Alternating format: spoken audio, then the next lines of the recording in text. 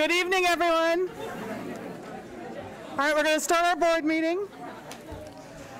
So welcome to our PVUSD board meeting. We have translation available in Spanish. If you need that support, please see Virginia Gonzalez in the back. Trustee Dodge Jr. and our student trustees send their regrets, but they will not be able to attend this evening. As noted on the agenda, Vice President Jennifer Shocker will be participating remotely. Trustee Orozco will be reading the names of the public speakers and keeping time. And if somebody would like to share, or would like to speak to an item that is on the agenda, then you must complete a speaker card and hand it in to Eva Renteria prior to the start of the agenda item. Each speaker will have 2 minutes, and we know that it can be easy to lose track of time. So Trustee Orozco has a 30-second warning card just to kind of give you a heads up so we don't have to interrupt your speaking. All right, so I will ask Trustee Orozco to please lead us in the Pledge of Allegiance. I pledge allegiance to the flag of the United States of America and to the republic for which it stands, one nation, under God, indivisible, with liberty and justice for all. Thank you. All right, moving on to item 3.3, our superintendent comments. Dr. Rodriguez, our superintendent, will make a few comments. All right, thank you so much. So first and foremost, I hope that next week everyone has a fantastic Thanksgiving. I know that we, after having all of us survived a pandemic, we have much to be thankful for. And so I hope that everyone has a wonderful time off. We hope that students do attend school the first couple of days of the week, as it isn't a whole week off. And then also, I just want to mention, because at the deadline is coming up soon. So in the 2028 school year, we started a new project where we provided a stipend or an amount for every single certificated person in order to be able to receive supplies through Palace. And so Rich Ariano and his team have done a really fantastic job in that they have even created kits that are equaling to $125. So if someone doesn't have the time, they can go in and just select that kit. We hope that people take advantage of it. At this point, we still have 106,000 of the $143,000 disposable. So we have, at this point, we only have 36,000 of that money has been spent by certificated staff, and so we hope that people do that because we want to make sure that everyone can get the supplies that they need. So if you haven't done so, it's really easy. Just go in. You can go through the store, you can go online, or you can actually do it through stores. So we encourage people to utilize that resource. And thank you very much. All right, so we'll move on to item 3.4, our governing board comments, our report on standing committee meetings. So this is our opportunity for each of our board members to make a few comments. And Trustee Acosta, did you have any comments for tonight? Thank you. I just wanted to take a moment and acknowledge and applaud one of our very own district employees, Barbie Gomez, who works in our transportation department. She had recently set out on a goal to raise $10,000 for Teen Challenge in our community, and on Sunday closed that fundraising effort and wildly surpassed the 10,000 goal. So I just really wanted to take a moment and acknowledge her and applaud her for that, for all the work she does in our community, especially with our youth. It is no surprise that she was Woman of the Year in 2020 for our community. So thank you, Barbie Gomez, for what you continue to do for our community and our youth in our community specifically. Next to that, I just also want to say happy Thanksgiving to all of our families, our district employees, community members, and if you are traveling over the holiday, I wish you safe travels. Thank you, Trustee Acosta. Trustee DeSerpa, did you have any comments? It's a heavy board meeting week for me. This is the third board meeting. Was at PVPSA yesterday where we discussed mental health needs in our district. They're doing a great job and more money rolling in, and so I'm very proud to be on the board there. Wishing everybody a very happy and safe Thanksgiving. Thank you. Trustee Orozco?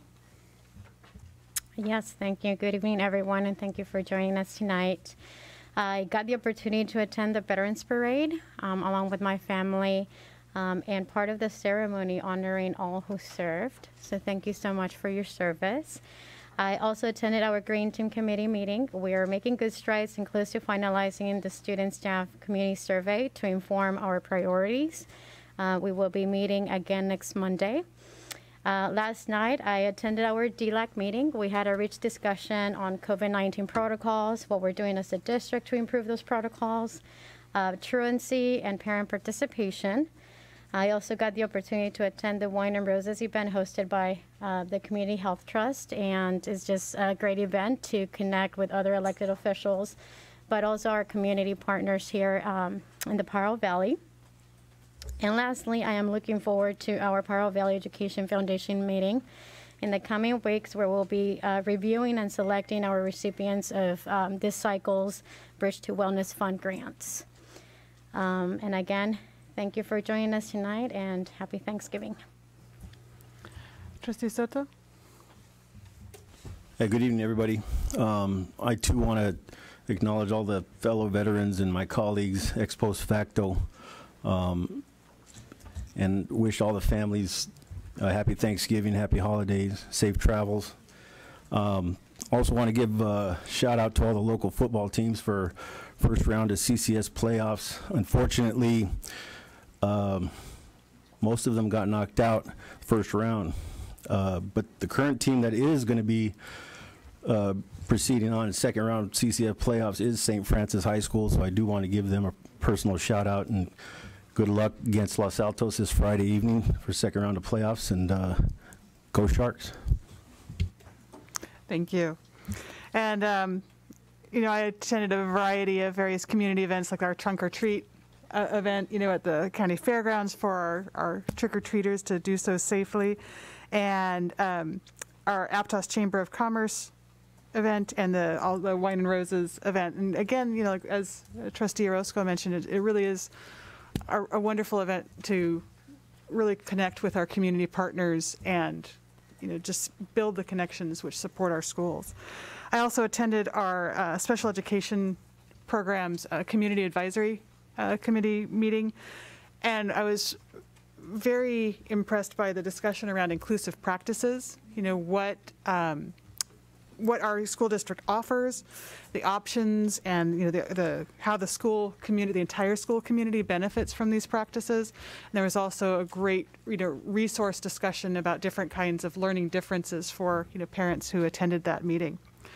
I also want to acknowledge the following donations for our State of the District event. We had, you know, a really generous food donation, you know, for the event from Guadalajara Bakery, from De La Colmena, from Driscoll's and Starbucks. And, you know, we're continuing to build momentum for our Emerald Lagasse Culinary Garden and Teaching Kitchen project. And we received a donation from Erica Padilla Chavez for $500, from Rebecca Garcia for $200, from Clint Rucker for $500, and from the Shook family for $250. So thank you, all of our community partners and community members for contributing to that. We'll move on to item 3.5, our high school students, our board representatives report, and we have students from Watsonville. Is that? Hi. Yeah.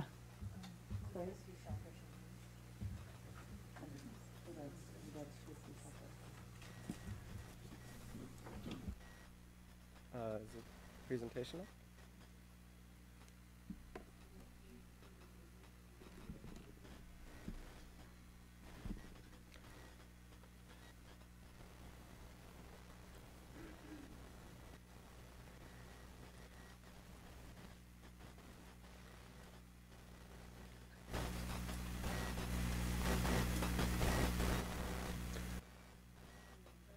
That's FFA's presentation.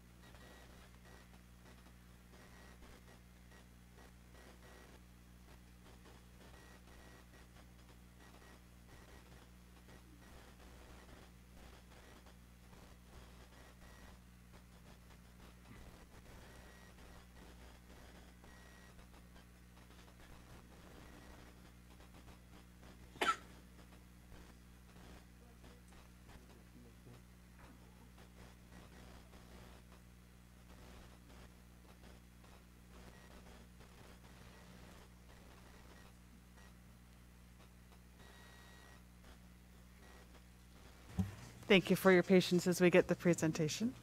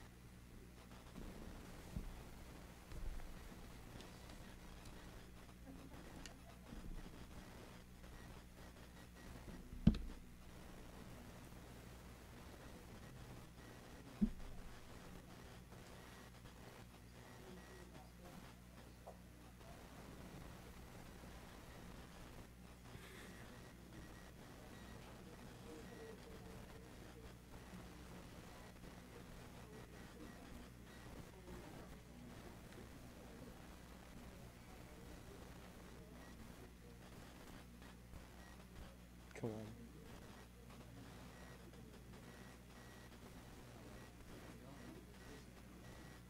Do not. Oh, nice seeing you again. Oh, there we go.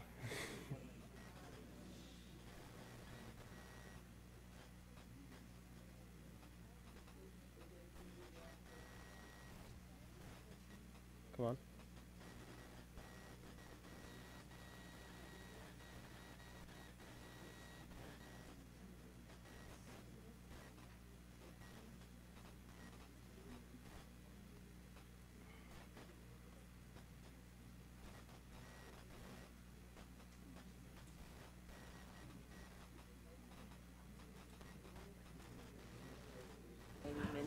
I'm just going to go to approval of the agenda and the minutes while we're getting the technical issue worked out, so give me just a moment.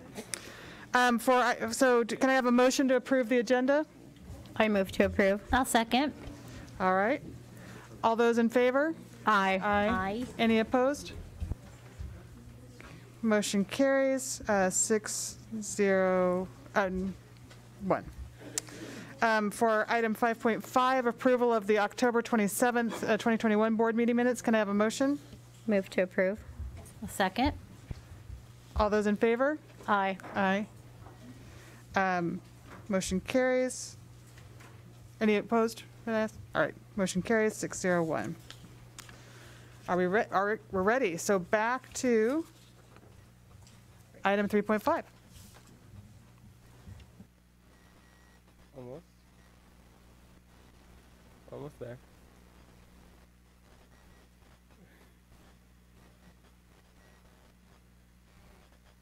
Boom. Let's go. Let me just... Hello? Hello? Perfect. May I begin? All right. Hello, my name is Herman Rafael Gonzalez, and once again, I'm the representative from Watsonville High School, here to talk about what's happened in Watsonville High School since the last board meeting, because even though it's only been about 2.5 weeks, 3 weeks, a lot of stuff has happened around campus, starting off with our athletics. Our cross-country team made it to the Division I CCS finals, and many, many, many of our really talented runners have made it, have ran incredible times. Some notable ones, Rodrigo Barranco, he's a freshman, alongside Caitlin Ruiz, who is also a freshman, coming as some of the fastest people in Watsonville High School. We're very excited to see where they're going to go from here on. And this was probably impossible without the leadership of cross country's team captain, JJ Camibio, who's also a senior this year. Going on to the sort of activities and celebrations that have been happening around Watsonville High School, we celebrated on November 2nd, Dia de los Muertos.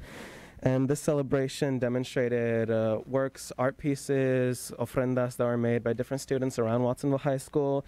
And we also brought a bunch of pan dulce and hot chocolate, I believe, and champurrado, and gave it out to different people who were just walking by to see all of the art that was made by our lovely students. We also hosted our homecoming dance completely outside, which had a massive attendance of 646 students, and we profited thousands of dollars. A ton of people had fun, and it was very successful and I think pretty safe. We also celebrated our homecoming parade with our academies making different floats, each of our different classes creating floats, and our teams being represented, like our football team, our tennis team, our cheer team, and our golf team. We also represented a bunch of different clubs like Mata Club, Hope Club, Saga, Culinary Cats, and FFA. And this week we have our Survivor Week to sort of, it's a bunch of sort of dress out days so that we can participate in something together throughout all of the different struggles that we're having, from seniors in their college applications to people just trying to get through the semester. And so we have all the different dress out days right there. Last month we celebrated Breast Cancer Awareness Month, and we fundraised a lot of money. We fundraised over $300 for breast cancer awareness, which Watsonville High School is donating, I believe. And every single Wednesday we would wear pink in support of breast cancer awareness.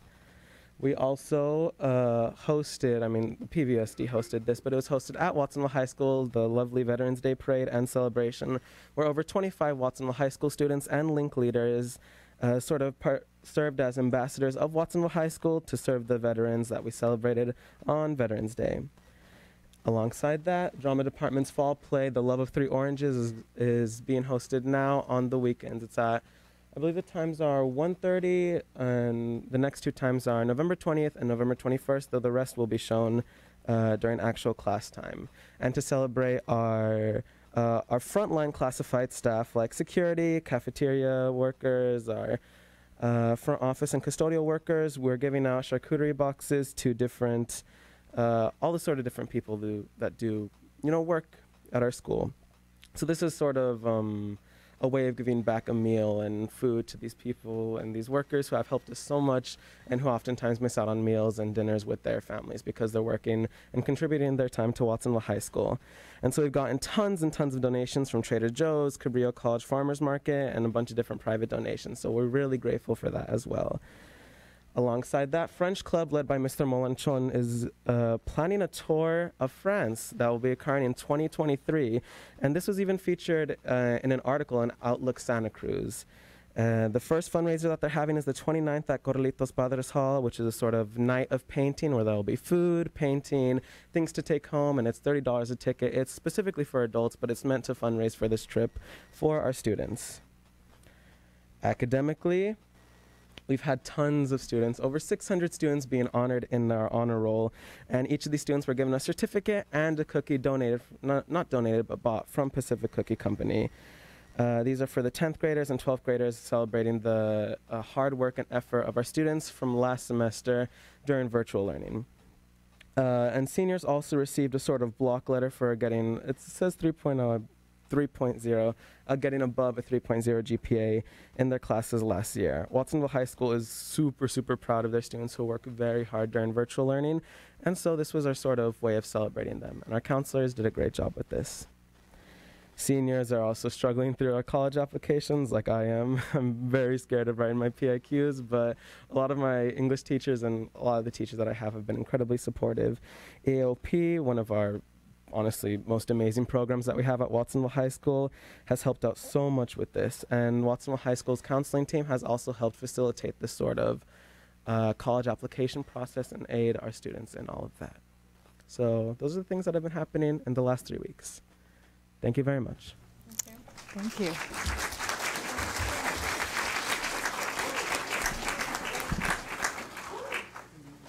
All right, so I'll close the meeting and open the public hearing. So we'll move on to 6.1, PVUSD's Sunshine Proposal to PVFT for the 2021-2022 school year. The report will be presented by Allison Niyazawa, our Assistant Superintendent for Human Resources.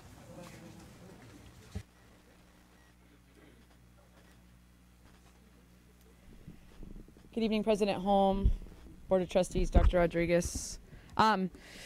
Tonight I have, in the public hearing, so tonight we are bringing forth our Sunshine Proposal to PVFT. We're in reopeners for the 21-22 school year, and we are sunshining the health and welfare article to go along with the total compensation so we can negotiate with PVFT. We have 4 dates already identified, so we're looking forward to being able to work collaboratively with PVFT for the 21-22 school year.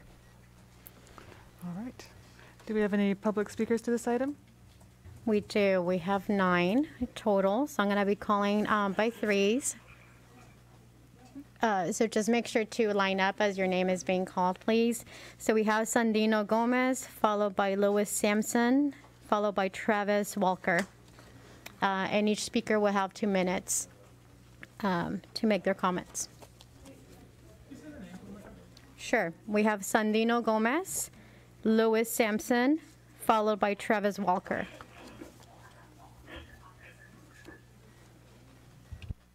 How long do you have? Great. Good evening, PVUSD School Board. My name is Sandino Gomez. I've been a longtime community member. And now currently a teacher at Pajaro Valley High School. Proud of the work I do there. I'm really stoked on the, being able to serve my students and to give back to my community that has given me so much. And I just hope that as we start these contract negotiations, you can find it in your heart to give a little bit back to us. Because I think I could speak for most of the teachers in this room when I say we are drowning in the responsibilities we're being asked to pick up on, because unfortunately the school board is not providing our students what they need to succeed. I tell my students every year that there's a recipe for success, and it involves showing up, doing hard work, having quality teachers, having quality facilities equals success, right? It's a formula. You need to put all of the pieces of the equation into the formula in order for it to work. Last we checked, as of my understanding, we have 9 vacancies at my high school. We are constantly being asked to pick up the slack and make up for this. But I can tell you that despite our best efforts, it's not enough. And students are feeling the impact. Yes, it's impacting teachers, but if it impacts teachers, it means it impacts our students as well. And they're struggling. I did an experiment in my classroom where I asked students to raise their hand if they had at least one class where they've had a permanent sub and not a teacher of record, not a permanent person that can build a relationship and build a rapport and create quality learning. In every single class I teach, at least half the class raised their hand saying I have one class or more. In one class, there was 3 students who had 3 teachers missing. That's just wrong. It's a violation of the Williams suit. It goes against common decency, and it's just insulting for all the hard work and the education, the training, the professional development, and the things that we put into this job, which is our heart, our soul, and every single ounce of our fiber and being. Time. I learned something really disturbing. I'll just end with this. It wouldn't be a bad idea for me to quit and go start working at Panda Express, because they basically pay exactly what you pay a brand new teacher for being an assistant manager. Now, if you get into the general manager position, Thank you. you need 12 years of education, or excuse me, 12 years of work in this district and 45 units of continuing education Thank credits you. to make what a general manager at Panda Express makes. That's a disgrace.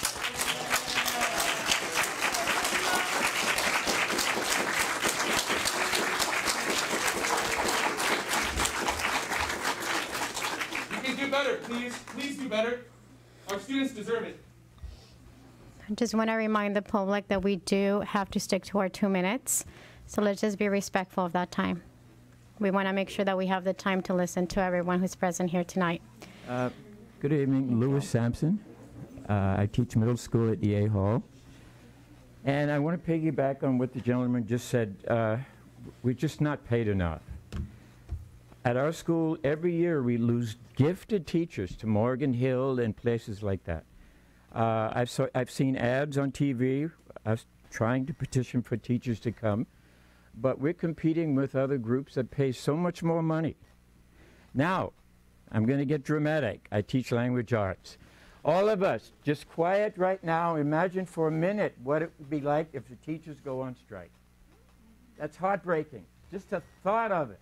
For you students, teachers, parents, let's just stop for a moment. And so I'm doing this because hopefully you'll be generous in these negotiations and do the best you can to make sure that doesn't happen. So I'm going to count 20 seconds. Just imagine we're all on strike. My God.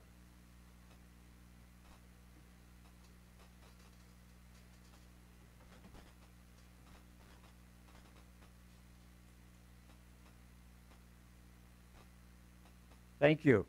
Thank you. Thank you.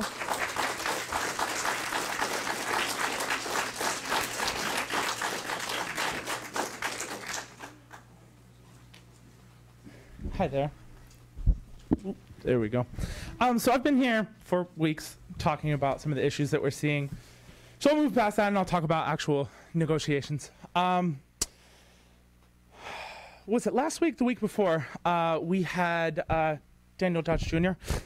Come to Watsonville High School, and I was able to speak with him. And one of the things we spoke about, and one of the comments he made was, we were talking about what needs to happen with the salary in order to attract teachers here, retain teachers here. And one of the things that he mentioned in that conversation was, well, what are teachers doing? And he also mentioned that, well, board members aren't on the negotiating team, so what can we really do? So I want to address both of those things. I'm hoping they were genuine ignorance and not a way to deflect questions, but in case they were genuine inquiries, here are some of the answers to that.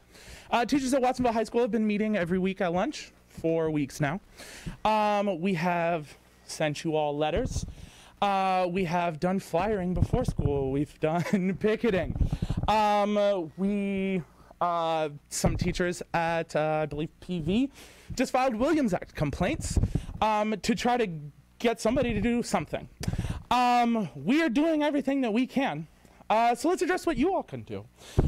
Despite maybe genuinely ignorantly portraying the board as powerless in negotiations, anything that comes out of those negotiations has to be approved by you, meaning you can not approve it if you don't like the number they come back with. Now, I know when you hear that, you might think the number being too high, but I'm meaning the number too low. I want you to really think about the fact that the teacher shortage we're experiencing here and have been experiencing is now being exacerbated by a national teacher shortage. There simply are not enough teachers coming in to fill the need. So you're going to have to actually compete and not just be close enough that you can say, oh, we're comparable, but pay well enough that you can actually attract teachers here over other districts. Time. Thank you.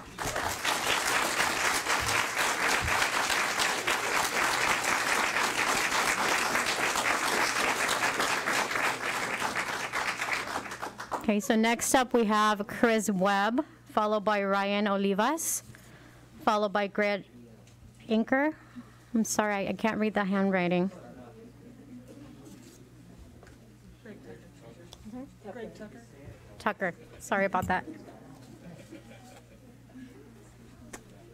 Thank you for this prompt sunshine. I hope for a quick agreement that makes attracting and retaining teachers for our students a priority. I noticed there was a desire to open the health and welfare article, and it's a little disconcerting because I feel like cutting benefits or in any way undermining them would be a detriment to the goal of attracting and retaining teachers. And also we had that recent board meeting that shows that we're actually in a good spot in terms of having an economical and a good plan for the teachers. So that's concerning. Instead of opening that article, I think it would be better for the district to open the leaves article and then add an enhanced pregnancy leave wherein for every year of service, a teacher who has a child or is partnered with one would get a week of paid family leave. That might be a way you could attract and retain teachers. And number one, to attract and retain teachers, we do need the wages to go up. And I feel like the PVSD needs to remember that last time we did the negotiations thing, the teachers were insulted. They were disrespected by the 1% contingent on attendance.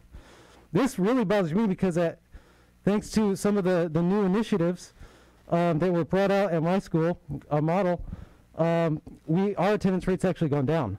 So through no fault of my own, our attendance rates are diminished. And the other thing about, I don't drive the kids, but there's a couple times where I might, and that might be a field trip, but I heard that now I can't even do that. So I definitely think if we're going to be attracting teachers, and if we value quality education, which means not having constant subs, not having teachers have to take on additional burdens, if we care about public safety, for those multiple reasons, we need to be raising wages. Thank you.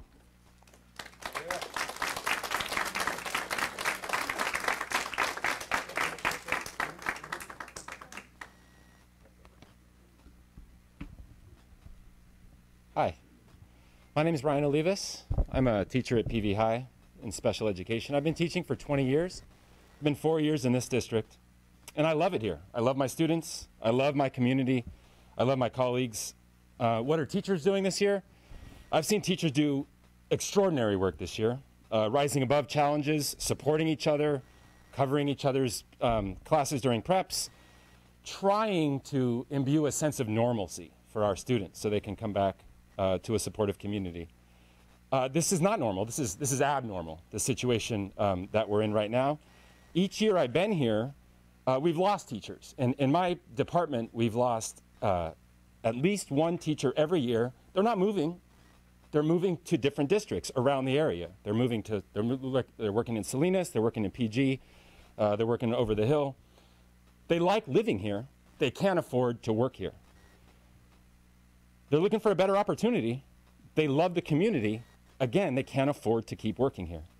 Please, please strive to match the local area compensation so that we can keep the talent that we still have. We have extraordinary teachers in this district. In my school, I've seen some of the best teaching I've ever seen, and they're burnt out.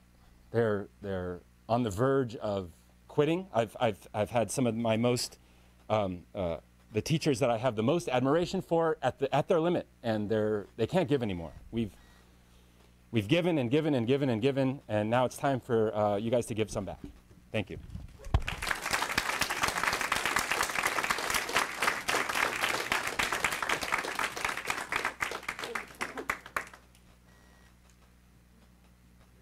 Board, Dr. Rodriguez, everyone else in the room, hey, hope you guys are having a good night. I've been through a few negotiation cycles now. I've been on the negotiations team for, I don't know, 6 years or so. And I really just am hoping that the district comes correct this time, quite honestly. Not playing a lot of games, there's money. It doesn't have to go to the general fund. It can go straight to teachers' pockets. There is a 5% plus COLA this year. It should probably go straight to the salary scale. It needs to be figured out, quite honestly. If we're looking at news nationwide, the state of Indiana has instituted a $40,000 starting teacher salary. All right?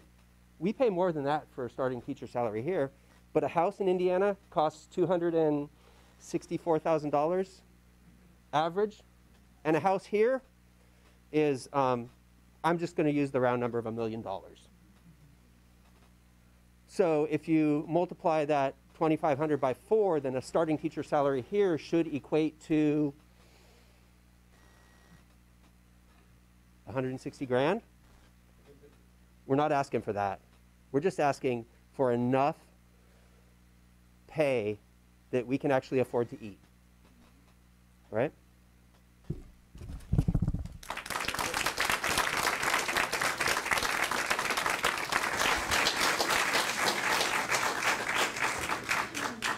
Okay, next we have Amy Fitzgerald, followed by Brandon Denise, and Rebecca Morrison.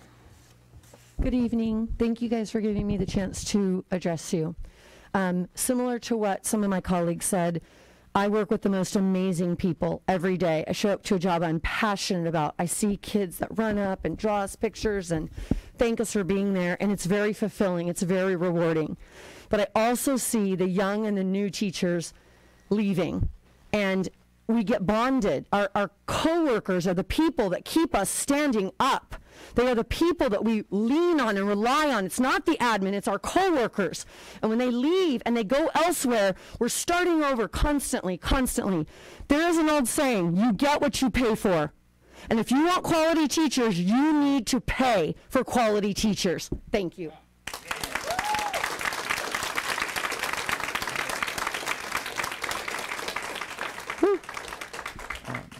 Okay. Brandon Denise, Vice President of SELPA with the PVFT, and in my 7th year in the district. I want to piggyback off what one of my colleagues mentioned about we should be discussing the article for total compensation and not health and welfare. This is pretty much a non-starter. I'm here tonight. I also want to shout out my colleague, Ann Faustina, who's here grading papers tonight because she doesn't have a prep period to do that. Gee, wonder why. So I'm here tonight after losing 12 of my last 22 prep periods due to having to constantly sub on my prep and this district's inability to provide a substitute for a classroom that has been vacant for over a month. We can't even fill the jobs that we know we need a sub.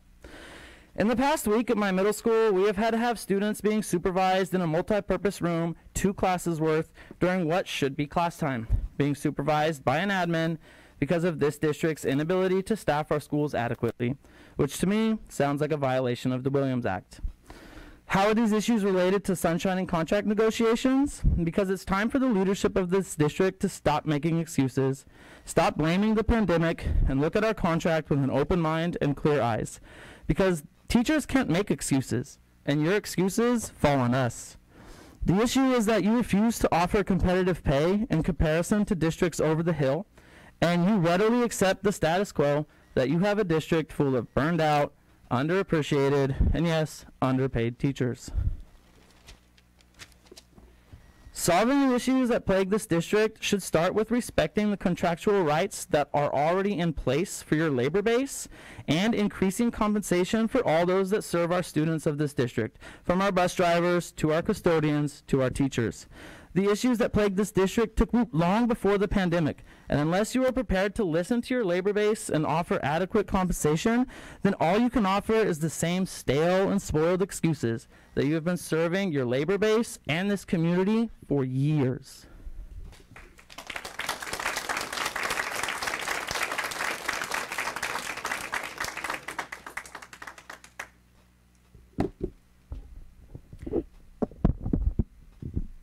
So my name is Rebecca Borison. I am a 3rd-year teacher, and before that I was a substitute teacher for PVUSD. I now work at Pajaro Valley High School, and I am getting ready to have my first child. I'm getting ready to have my son, Atticus. And today I would specifically like to speak to the negotiations. When neighboring districts can offer 20% more in pay, when managers at Panda Express can make more in direct compensations and benefits than a first-year teacher, whose fault is it really that these vacancies, these 9 vacancies, are not getting filled? My husband and I have been trying to purchase a home in this county for the last 2 years, and he's not kidding when he says it starts at $1 million. We have been renting and sharing property with 3 other individuals. I want to be able to provide a home for my son. I want to know that my students will be okay when I go on leave, that they will have a qualified long-term sub, and that they will not be sitting outside the cafeteria without a teacher, like we've seen time and time again.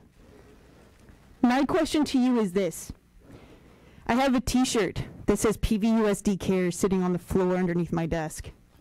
How can PVUSD look at us and say that they care, look at our students and say that they care, without providing teachers fair, competitive compensation?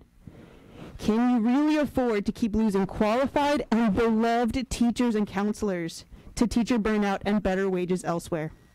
Thank you for your time.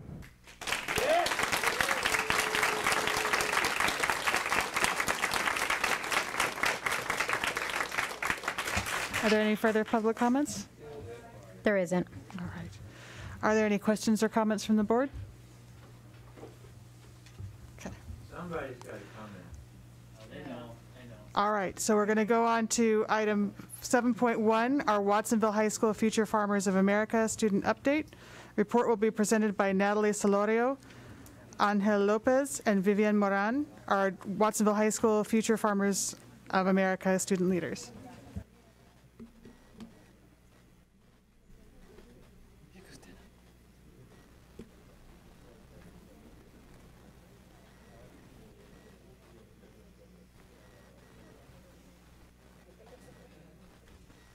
Let's respect our student presentees and give them our attention, please.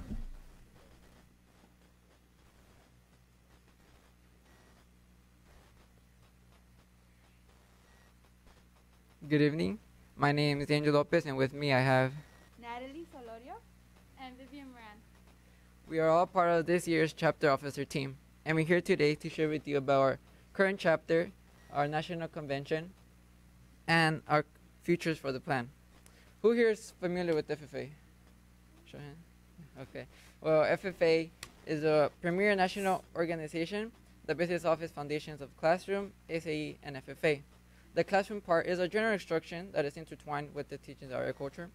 SAE, or supervised agriculture experience, is a chance of outside projects that students partake in to further their future career success, and FFA, which has its own foundations of premier leadership, personal growth, and career success. In our chapter, we have 680 enrolled members. We have 5 pathways and 5 agriculture teachers. We have 25 sections of classes. All classes are college credit approved. Every school year, our chapter decides on a theme that we base our year off. This year, our theme is Inspire Today, Influence Tomorrow. Our thought behind this is that we want to inspire our members to further influence the future leaders of tomorrow. So we run on 5 committees. We have the fundraising committee, which raises money for students to travel and compete in different competitions, as well as have fun events. Our community service gives back to the community, as well as getting our students involved in the community more. The chapter activities to promote student involvement and celebrate them. The SAE committee to promote and help develop cool SAE projects for our students. And the public relations helps promote chapter activities and our students' achievements. This year we had our first ever national delegate, and her name is Colby Galassi. She is 1 in 49 to be chosen in California. She was voted on increasing diversity in FFA, urban agriculture projects, and teacher rentation, and more. Her quote for this year was, "It was the most rewarding and inspiring experience of her life." The national proficiency. So proficiency awards are given to those students with a supervised agriculture experience project. They can compete in sectional, regional, state, and national level. Pamela Denoso was the first in Watsonville High School history to make top 4 in the nation in the fruit production category. Now, for our future goals. Our future goals are to increase involvement at the chapter level through increasing the participation in chapter events and committees. Another future goal is to improve SAE projects as the end result to have more sectional, regional, state, and national proficiency winners. And our last goal is to increase involvement in our community. Thank you.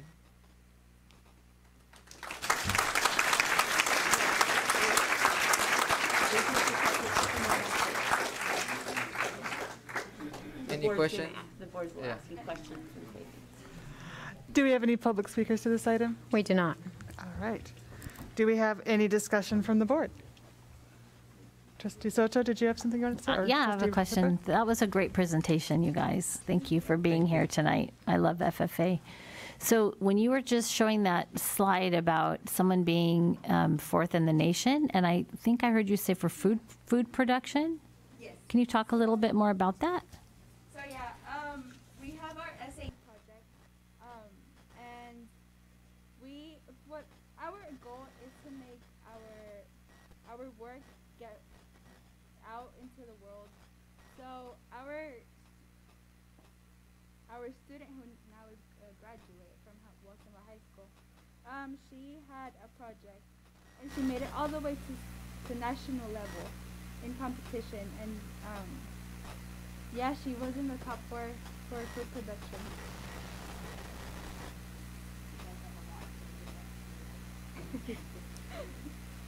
She was your shining star.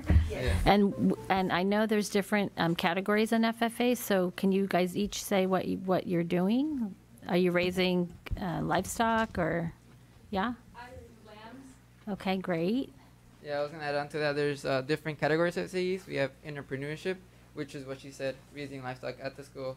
We have plate placement, which is what another student we have, and then there's agri-science, which is a project. So you develop a project and you go and present it for computing. That's great. Well, thank you. Thank you.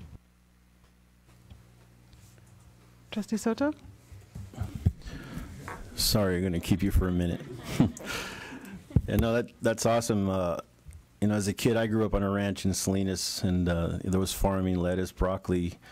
There was also cattle out in Chular. We had a cattle ranch. I mean, not me personally, but the folks that my dad worked for, and we would always participate on the weekends and brandings and things like that annually. So something that I'm kind of doing on a small scale at my own house. So that's good that you guys are involved in that. And you know, we're in an area where, you know, agriculture is pretty predominant, whether it's livestock or farming.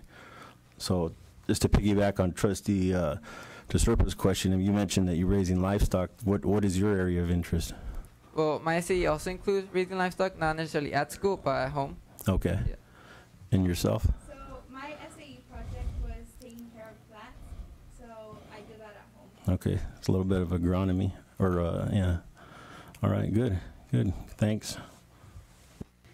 Trustee Orozco? Just want to say that's an excellent presentation. Thank you so much for sharing your accomplishments. But I'm also impressed by your forward thinking, in that you now have goals to even build upon the success that you have already had. So congratulations on a job well done. And I look forward to another presentation in the near future. Thank you. Thank you.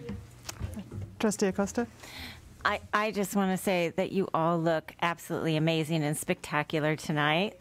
All right. And what a wonderful presentation. So FFA goes really far back for my husband and I. He was in FFA with Watsonville High School back in the day, myself with my high school, and both of us grew up with a heavy presence of ag in our background, him with his parents, me with both my grandparents, which is just all that experience has tremendously translated into the career paths and what we do now. So I really hope that for you, right? Agriculture, it's the leading industry in the Tri-County. It's the leading industry in the state of California. So a major contribution to our GDP for the state. So I just wish you all the best. And thank you for coming tonight and presenting to us. And I just wanted to, just for others, maybe could you elaborate on how the delegate selection is made?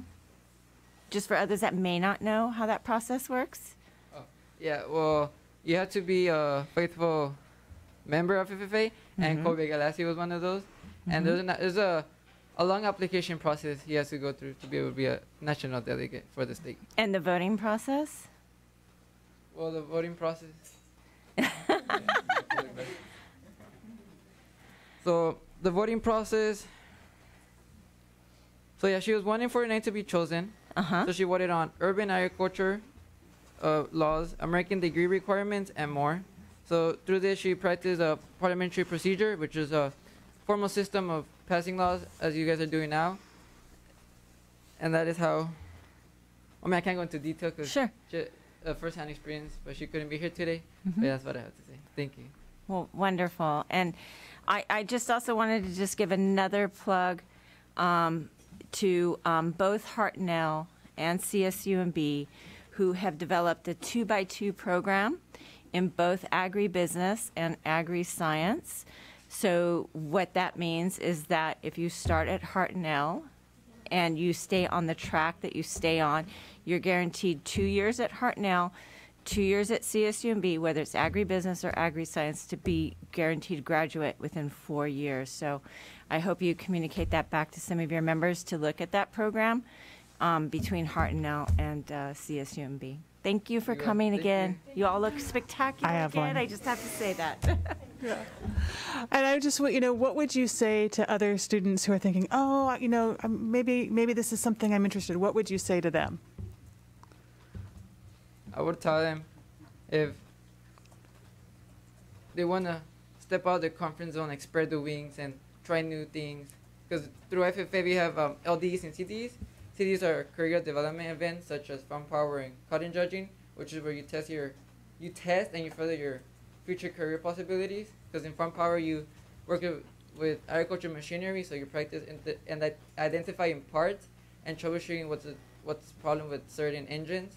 And then we also have LDs, which are leadership development events, which is more on the speaking side, which is prepared public speaking, and impromptu, which is where you step up to a panel of judges and talk.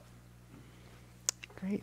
And Trustee Shocker, I know you're remote. Do you have anything you wanted to add? Okay. I think that's it then. All right. All right. Thank you. Yes, absolutely.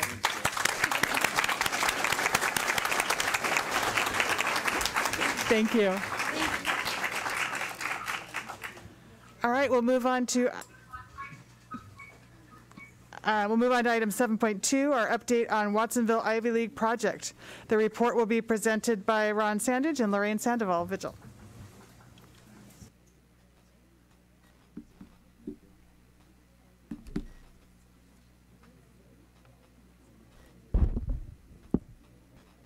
Good evening, members of the Board of Trustees,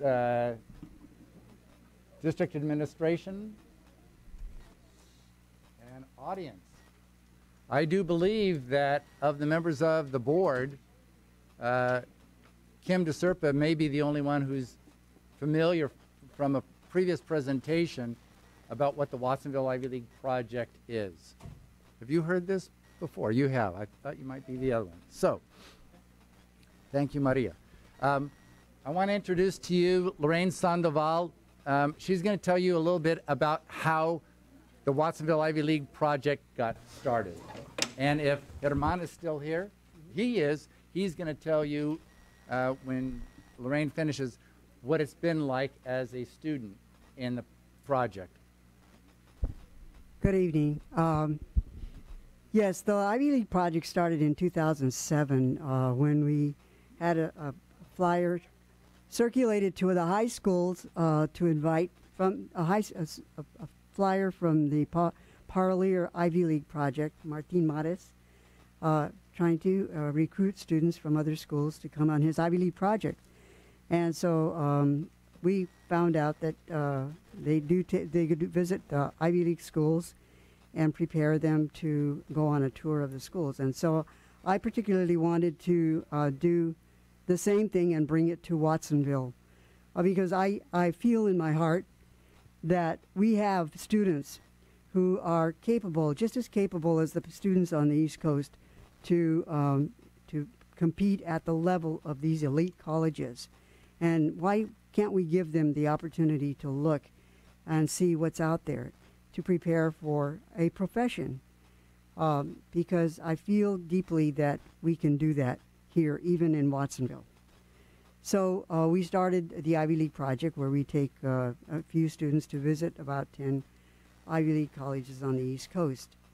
The purpose is that, many of our past students that have been on the Ivy League tour are now in their professions. I just heard from one of the students that was on our first tour, just passed the bar exam so he can practice law. We have one that's a doctor now at San Francisco. So we have several success stories from our project, and why not prepare our students for professions to look at what's beyond that? Because I think that if we can enhance their social mobility of them, their families, their friends, we can eventually increase and enhance the social mobility of our community itself. And we say that sometimes, well, why don't they come back to Watsonville? There aren't any jobs here in Watsonville, but if we build the capacity to be able to have students become professionals and bring that back to Watsonville, it will eventually happen. Thank you. Hi, once again, my name is Herman Rafael Gonzalez. I'm here to speak a little bit about the value that I've gotten out of this program from the sort of student perspective. I'm going to be talking about the actual selection process and the trip that I was able to go on, even though it wasn't with the program directly. It was organized by one of my friends, JJ Camibio, and his father, Raul Livio.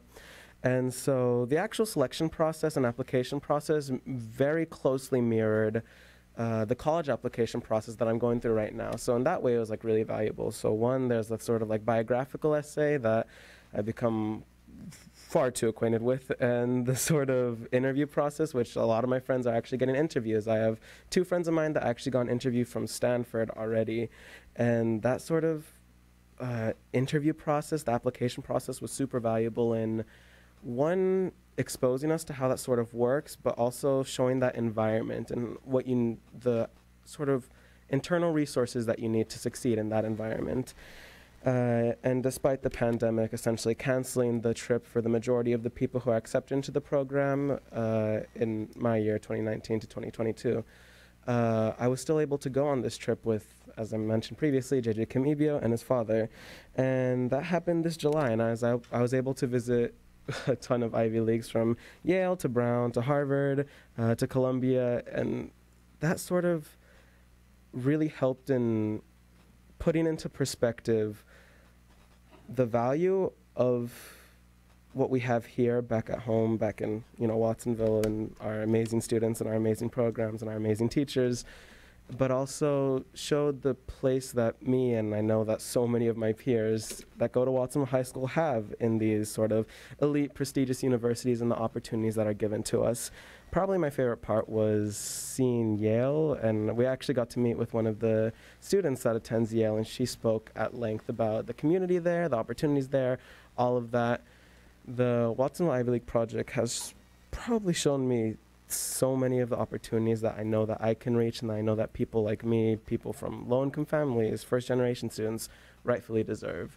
And I'm honestly really, really excited that this group of students are going to be exposed to these sort of universities, maybe not the Ivy League universities in particular, but like this sort of level of opportunities and eliteness, and that I'm incredibly excited for the students for this year. Yesterday, we concluded the interview process for the students that will be going on the next trip, September 3rd week next year. In the years that we've been doing this, we've taken over 130 students on this kind of trip. We've had tremendous support. Those of us that have gone as chaperones, and several of them are out here, counselors. We've got parents that want to go. Teachers have gone. MESA coordinators. Thank you, Grace Patino. And the students hear firsthand from students, professors, deans, program coordinators at the universities that we visit.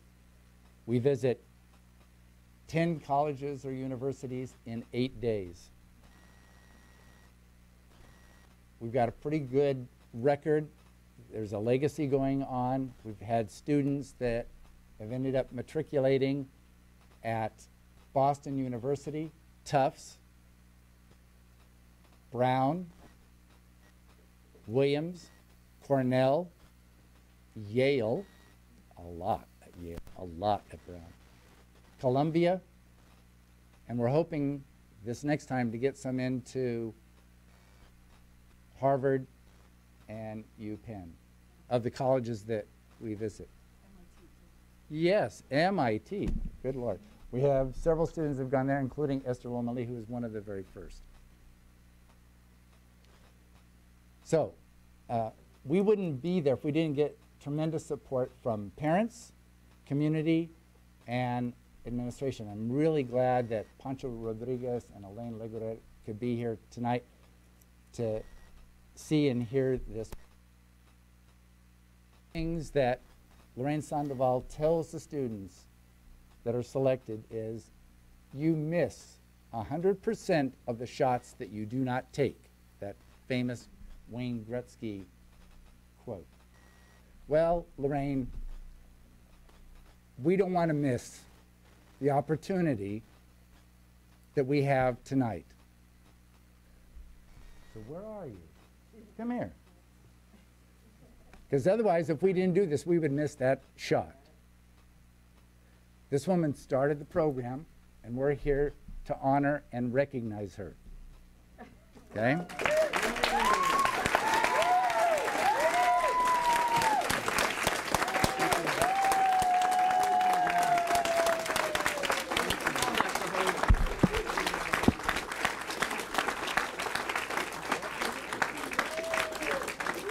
Not yet. You'll get your chance. Now, we have mentioned a young man who is now a doctor in San Francisco. Lorraine mentioned that. That's Edgar Garcia, Dr. Edgar Garcia. And right now, you're going to get a chance to hear from him, his brother, Cesar, who's in grad school at MIT, and their other brother, Angel, who is at Yale as a freshman. And in the audience tonight, we have their sister and their parents. So we have Lisbeth, Patricia, and Juan Garcia Lopez. Would you please stand?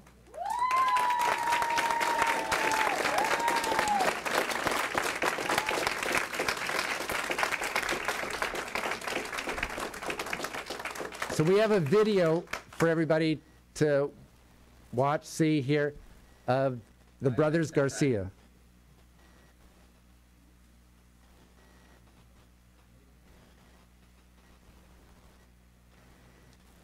Hi, I'm Cesar. My name is Sanki. And my name is Edgar.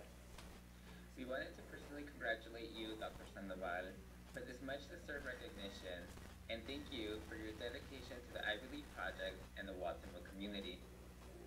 It was through programming like the Watsonville Ivy League project that each of us aspired to attend institutions we are currently at or have since graduated from.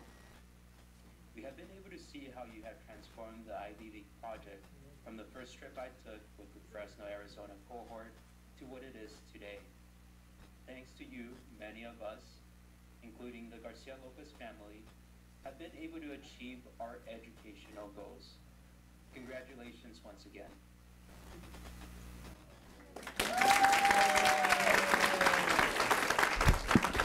We are fortunate that various elected officials throughout the city, the county, and the state are here tonight to make presentations in honor of Lorraine. We're going to begin with the mayor of Watsonville, Jimmy Dutra.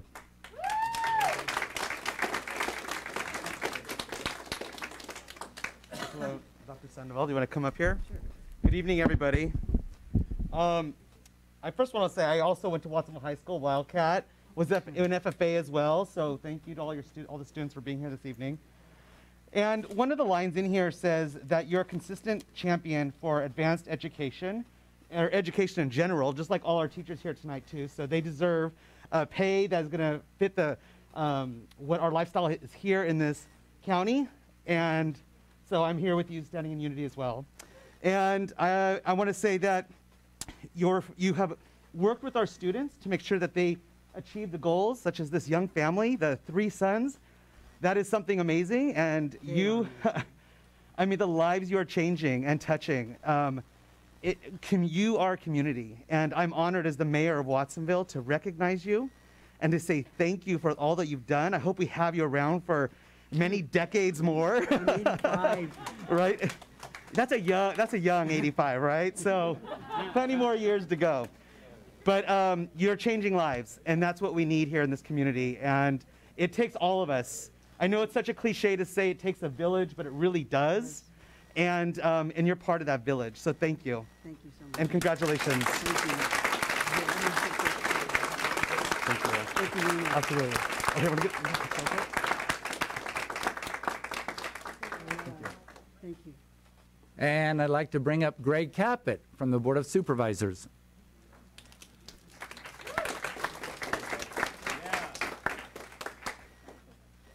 Okay, well, you need a bigger room. All these people. This is wonderful. Hi. You remember when I was on the city council? I do. And this was years ago. It was probably about 2 or 3 years after you started the program. And did we pass the hat around? yeah, we did. Yeah. We did. Absolutely. And I hope I think I have the pronunciation correct. Honoring the founder of the Watsonville Ivy League project, Lorraine Sandoval Vigil. That's correct. Okay. People mispronounce my name a lot. They say kaput or whatever, and that's okay. You get used to it, right? And whereas Lorraine Sandoval Vigil is a passionate advocate for bringing opportunities for higher education to students in the Watsonville and Pajaro Valley communities, you obtained your bachelor's degree at UCLA, your master's at Northern Arizona, and a degree in education from Brigham Young University. Yeah, okay, well that's quite a difference in those different colleges, right? So you got something from different backgrounds. That's good. And then in 2007, founded the Watsonville Ivy League Project, an organization that supports underrepresented, high-achieving students at Watsonville and Pajaro Valley high schools who are interested in visiting and applying to Ivy League schools. And whereas the Watsonville Ivy League Project tours give prospective college students the opportunity to tour Ivy League colleges and universities, you were even a chaperone on their first trip back, I guess, in 2007. And where did you go then? We went to we took the kids to all the Ivy League colleges on the East Coast. We went to 8 colleges at the time. Wow. With the help of volunteers such as high school counselors, administrators, retired teachers, and parents, the Watsonville Ivy League Project has opened doors for students all over Santa Cruz County, especially in South County. And whereas as a scholarship coordinator for Pajaro Valley Unified School District, Lorraine educated students on their financial aid options so that the cost of college would not be an impediment to pursuing their educational goals. That's really important nowadays with the cost of going to college has just skyrocketed. And you've given so much of your time, care, and resources with the Watsonville Ivy League Project.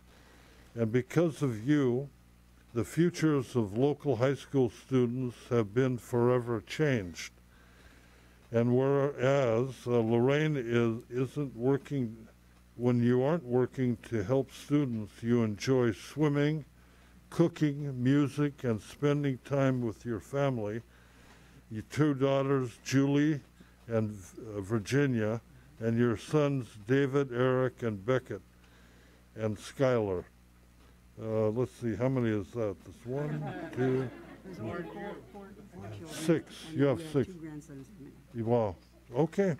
I have 5 kids. They're all in the Pajaro Valley Unified School. 4 at Minnie White, 2 in kindergarten, and 2 in the 5th grade.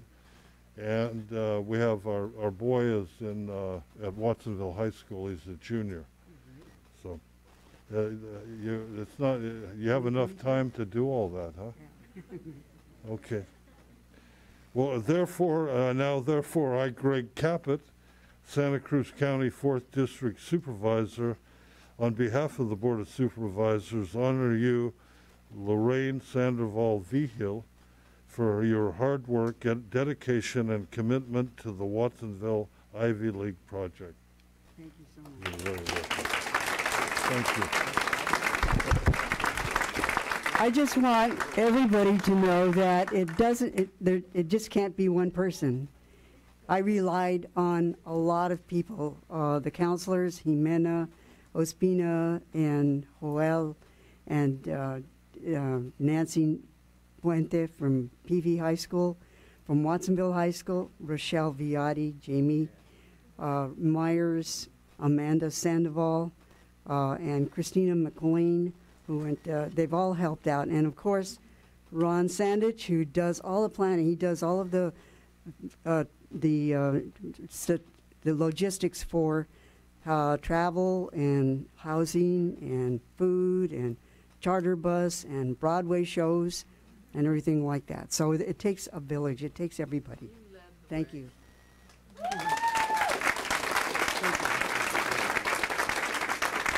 Representing the state of California, numerous assembly offices, particularly in this case, the office of Robert Rivas. We have with us Dominic Duras.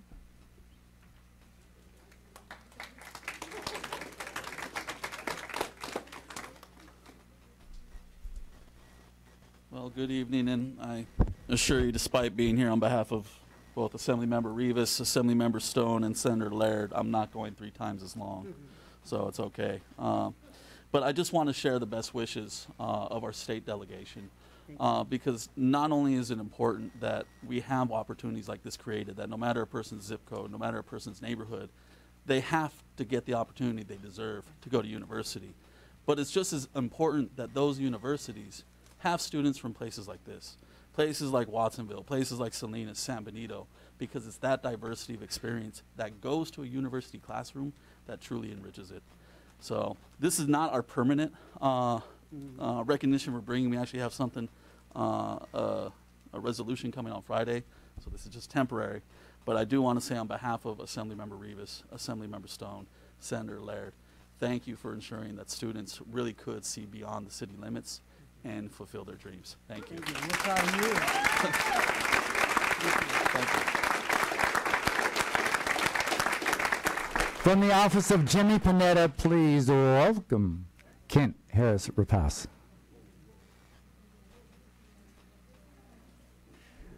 Good evening. I will be brief. Dr. Sandoval, Congressman Panetta wishes that he could be here this evening. Unfortunately, he's back east.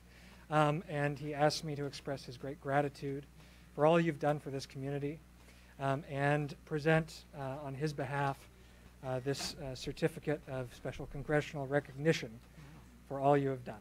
Thank you very much. Thank you.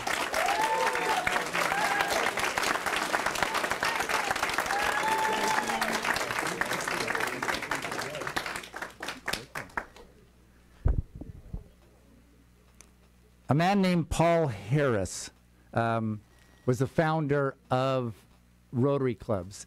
And in honor of what he does, Rotary presents each year to Rotarians and distinguished members of communities around the country and the world the Paul Harris Award. And so tonight, the Rotary Club of Freedom, of which I'm a member, is pleased to present to Lorraine a Paul Harris Fellow.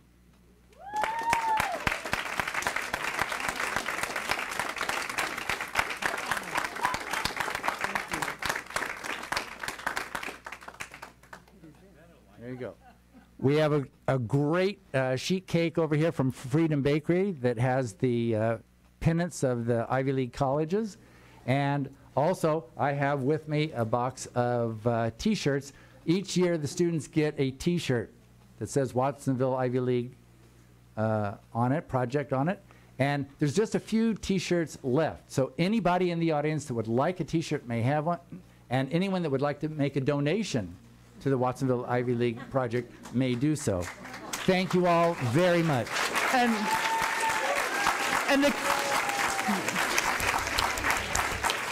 the cake will be served out back. Do we have any public speakers to this item? None.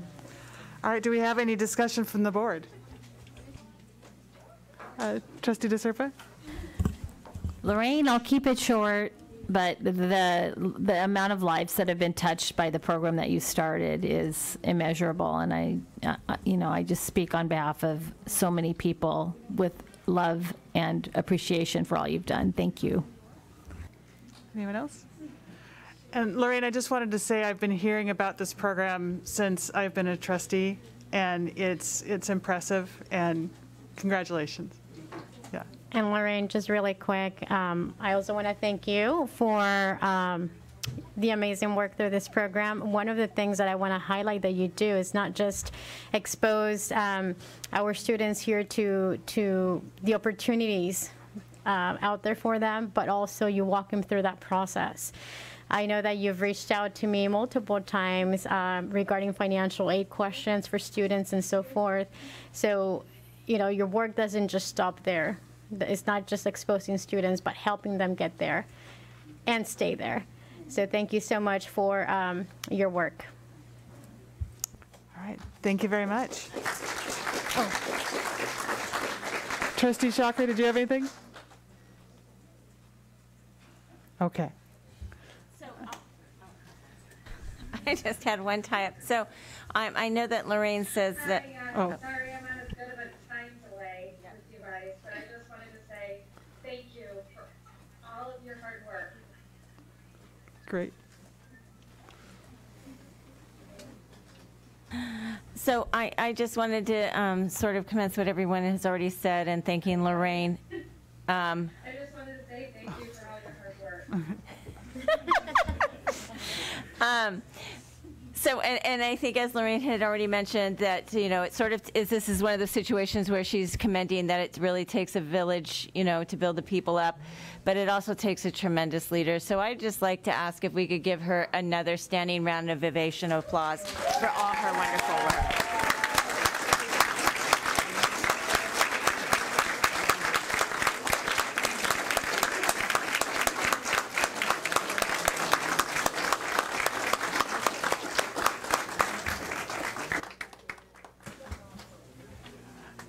All right, thank you so much. We will move on to item 7.3, our annual Williams report. The report will be presented by Lisa Aguirre, our Assistant Superintendent of Curriculum and Instruction, and Brian Wall, our Williams Monitoring Coordinator.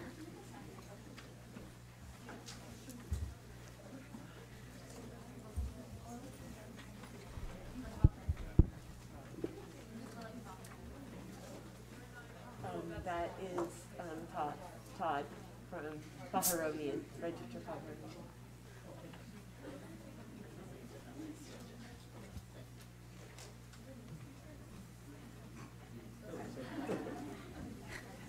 Good evening, President Holm, Board of Trustees, and Dr. Rodriguez. This evening, I worked with Brian Walls to prepare the document. Over the last couple of weeks, I've had the opportunity to present the district Williams findings, and this evening you'll hear from Brian Wall and I believe also Richard Reed, who will go over the county's final report of the Williams from the inspections throughout this fall semester. And with that, I'll hand it over to Brian Wall from the County Office of Education. Oh, thank you, Lisa. Good evening. First of all, I just really want to commend Lisa and her team for just being so awesome and cooperative in this process. Because I know it's not really a fun process to begin with. But I also want to commend the sites, from the maintenance staff to the instructional staff. Just everything was exemplary. And, it really felt good to walk in those classrooms and see really good instruction going on and knowing that the district has provided, sufficient instructional materials for everybody. So the Williams Act, I'm just going to briefly talk about what we look for. So we look for sufficient materials, instructional materials, in the core curricular areas. We determine if the facility condition, if there's anything that poses an emergency, we need to take care of that right away. We also look at the school accountability report card, that they're current, which they were. The uniform complaint policies were all posted in English and Spanish, which they need to be, and every school had that, every classroom. And then the other aspect, number 5, is determining if there are any teacher misassignments or vacancies at the schools. So I think in your packet you probably have a breakdown by school.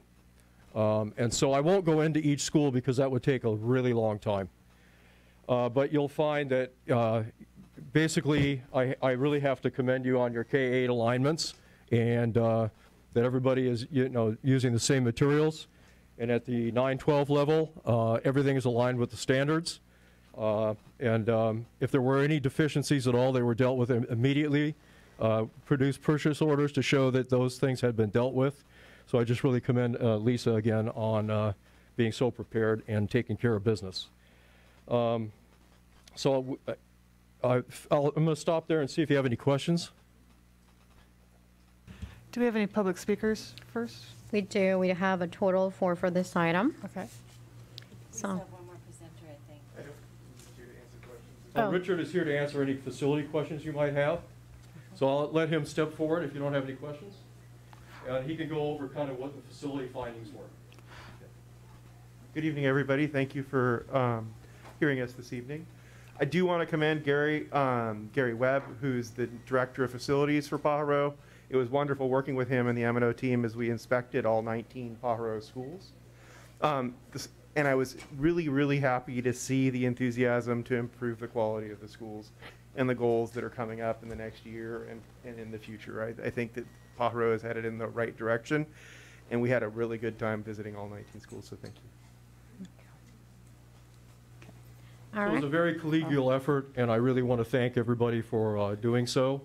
They're going to change the parameters for Williams in the future. And I feel kind of badly for the schools that have to do this year after year after year because it's based on an antiquated API index. And so the governor just signed something, AB 599, which is going to look at the 2019 dashboard and reconfigure the list. So the superintendent of public instruction will come up with a new list, spring of 2022.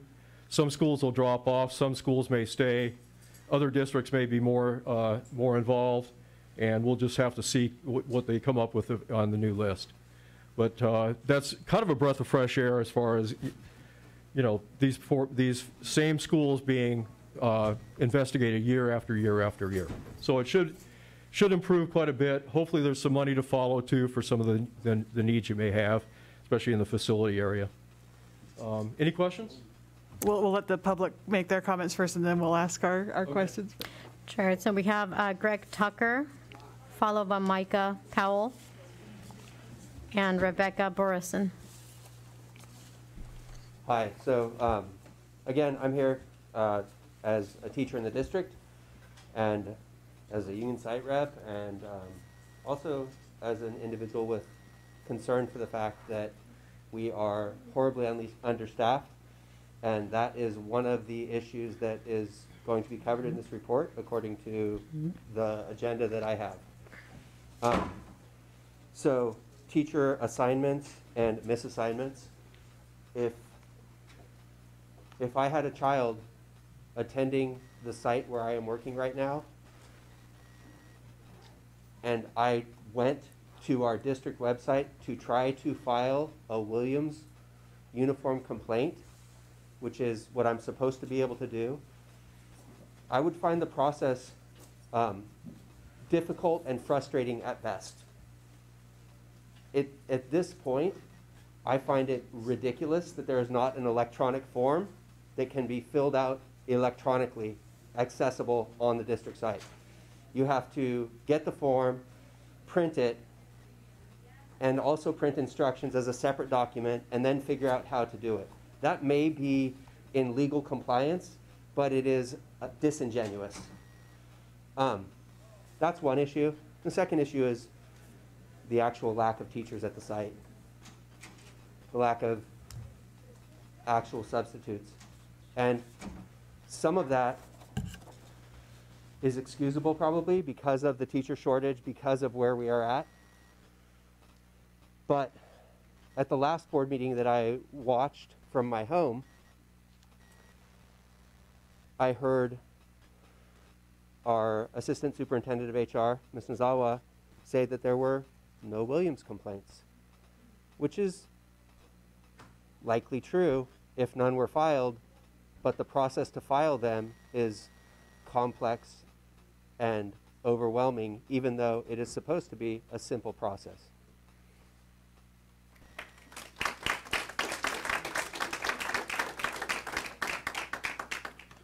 All right, good evening, school board. I'm a teacher at PV High School, and I'm here to talk right now because I'm not sure you know this. Many people have said it before, but I'm going to say it again. We have 9 vacancies at my school right now. I have a few stories that go along with what that's like. Recently, a teacher had to sub on their prep. This happens every day, by the way.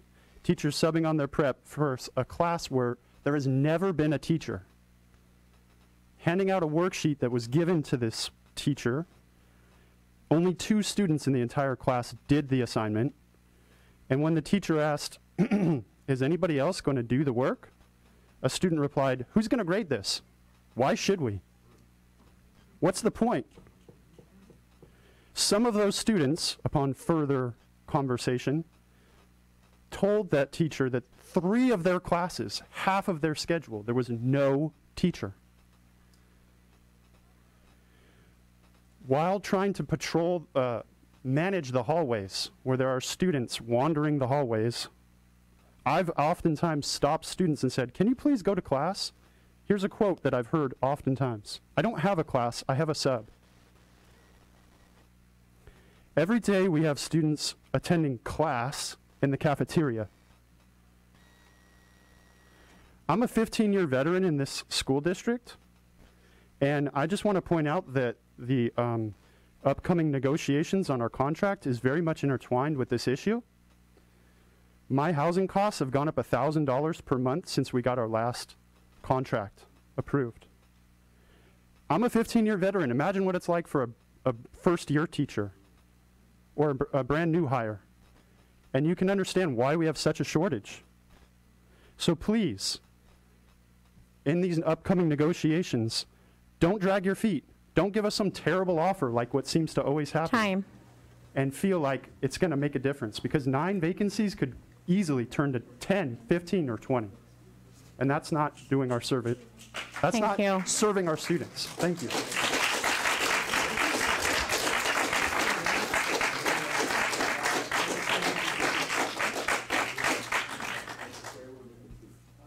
So Rebecca, just give me 1 second. So the next speaker we have is Sandino Gomez. Okay. No, Rebecca, you can go. After you, I'm sorry. Gotcha. Okay. So I'm here again to speak about the 9 vacancies, as well as some of the issues we've had with the security and monitoring students and access to bathrooms and bathroom facilities. With 9 vacancies and limited enclosed bathroom facilities, students are exhibiting escalating behaviors and undergoing mental health crises that are unprecedented, at least during my time in this district. Without adequate staffing, it is our students who lose out, but the effects are also felt by the teachers who show up every day. Many teachers can count on one hand how many days they have actually been able to use their prep to plan and grade, and there are still not enough staff and substitutes. But grades still need to be submitted, lessons still need to be planned, and assignments still need to be graded. When are we supposed to complete these tasks? We definitely aren't getting compensated for the days that we are up till midnight grading and leaving feedback. Teachers are burning the candle at both ends, and still the inequities persist. Then you have the bathrooms and lack of access to clean, functional facilities. Students have come to me asking if they will get in trouble if they go on the field because they can't possibly hold it any longer due to how long the lines are. Students talk about how they can't wash their hands because someone has urinated in the dispensers, leaving them without soap. These are only some examples of the Williams Act violations witnessed at my site, and the repercussions continue to be felt. Thank you for your time.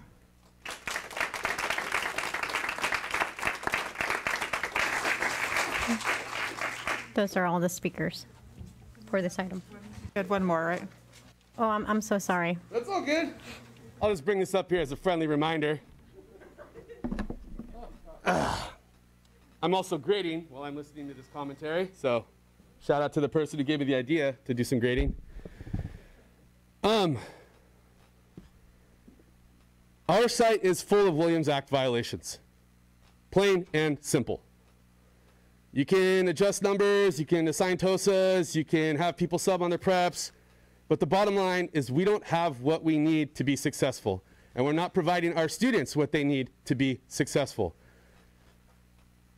As a young student, I was really troubled, and I had a lot of problems, and I can point to this man right here, Brian Wall, and say that I'm here today because of him. Junior Assistant Principals Club, shout out. I've had students tell me that, you know, I'm trying to encourage them to succeed, and they're telling me, why should I take this seriously when it seems like my school doesn't? If my school took this education seriously, we would be adequately staffed. I wouldn't have 3 substitute teachers instead of people that I can build a relationship with and that can connect with me and help me in my time of crisis. I've had students come up to me telling me they were suicidal, that they felt like they couldn't go on, that this wasn't worth the stress, that they don't feel school is like a place that helps them. This is reflected in the conditions that they find themselves in, as well as the staffing that we're providing them. Students are wandering the halls because why sit in a class with a sub who's not going to teach you anything and bother to like invest in you? We're not investing in the people who invest in our children. I won't go over time, I promise. Thank you for the warning this time. I didn't see it last time. PVUSD, please do better. Please, we're begging you. We've been begging you. This is not a new issue. This is not pandemic related. These issues have been around for a long time. And I'd also encourage you, as you look at the facilities and the adequacy of our facilities, to look at what Watsonville and Aptos High has that PV High does not. Because there are lots of things I could just name off the top of my head. Like a swimming pool, like an auto body or wood shop or metal shop, like a theater for dramatic performances. Drama was a huge part of my high school educational career. We don't have those things that the other schools have, and we deserve them. Thank you. Do we have any discussion from the board? I have one question. No further? Okay. Lisa, I had one question for you, and I think it's for you, but Brian, it might be for you as well. But in some of the reports, I saw comments like, you know, excessive paper, or, you know, that was fire hazard, or items stored on top of cabinets that could be, you know, like an earthquake hazard. How are those issues being addressed?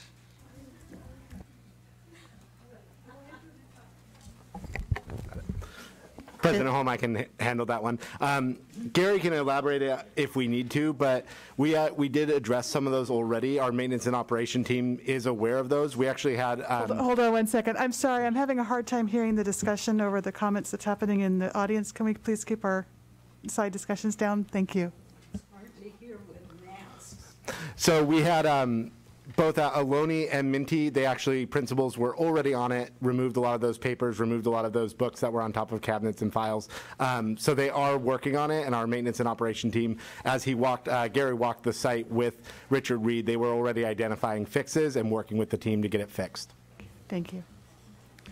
Anyone else? All right. Item 7.4, district requirement to redraw trustee areas. The report will be presented by Clint Rucker, our CBO, and Ron Van Orden, Power School.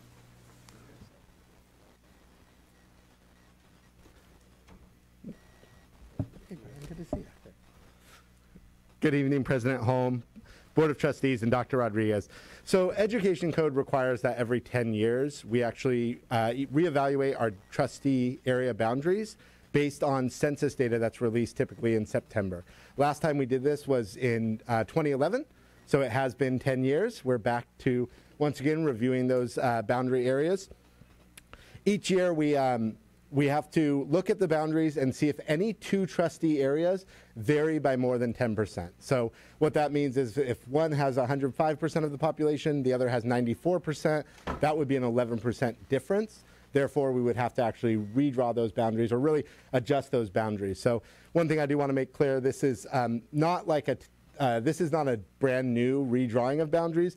This is simply adjusting boundaries to be more in line with with Ed Code, with state law and federal law. I'm not going to go too much into the process. I'll let Ron do that. I do want to just briefly talk about our timeline. We are currently at the November 17th board meeting. We'll be discussing it briefly here. Tomorrow, we'll be sending out a survey to actually all of our community members, letting them know if they have any sort of insight on what they would like to see with the boundaries, any recommendations for Power School to do as they look at our boundaries. Again, there's a lot of laws that they need to follow and qualifications they must meet. But in case there's just certain criteria that we have concerns from the community, we can always take that into account before redrawing those boundaries. We'll close that survey around December 7th or so and then send those results to Power School to review so they can draw those maps. We'll come back at the first meeting in January to show those maps and then once again do another survey to kind of have community vote on if there are multiple options of maps, how we could redraw those boundaries. We'll take votes on that. So I am going to pass it off to Ron Van Orden. He is here from Power School. Power School is a third party, they're an independent demographer who actually does our demographics for all of our student enrollment projections as well. So this is a business they're quite familiar with, and actually 10 years ago when they were Decision Insight, they did help with our original redrawing of our district boundaries. So I'm going to leave it to Ron to give you guys just a quick update of what they do and kind of their process. So Ron? Board of Trustees, district staff, teachers, and parents, thank you very much for inviting me to come tonight. Clint gave you a great introduction. I'm here to just add to that a little bit about the background and what we do, the data we use. And I'm going to keep my comments intentionally broad. Of course, if there are questions, more than happy to answer those at the end and go into more detail if needed. Clint gave you a really good background in a, do I just hit this to advance? Yeah. Okay. You know, the reason this is triggered is we've had a U.S. census, a decennial census, and then we have the new data in terms of population. And so we've already completed the analysis of your existing trustee areas, and I'll show you some data around that in just a moment. One thing I do want to mention is this is specific to the trustee voting areas. Having done a lot of these with our, we work with about 100 districts in the state. People hear boundaries, they think schools. This is purely for the areas that trustees are elected from, so it has no impact on students and the schools they attend.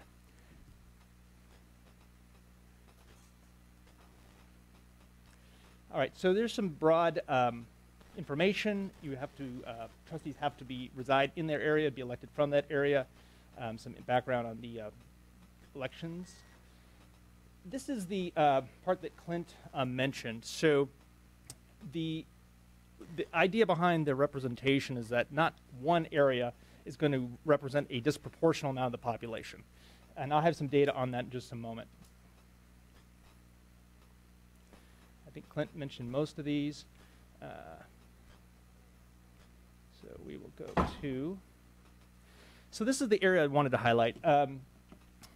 What we're going for here with the potential adjustment process is they want us to balance the areas in terms of population, and the phraseology is as nearly equal in population as possible. So there is some room. You can't hit an exact number, but that is the goal behind this.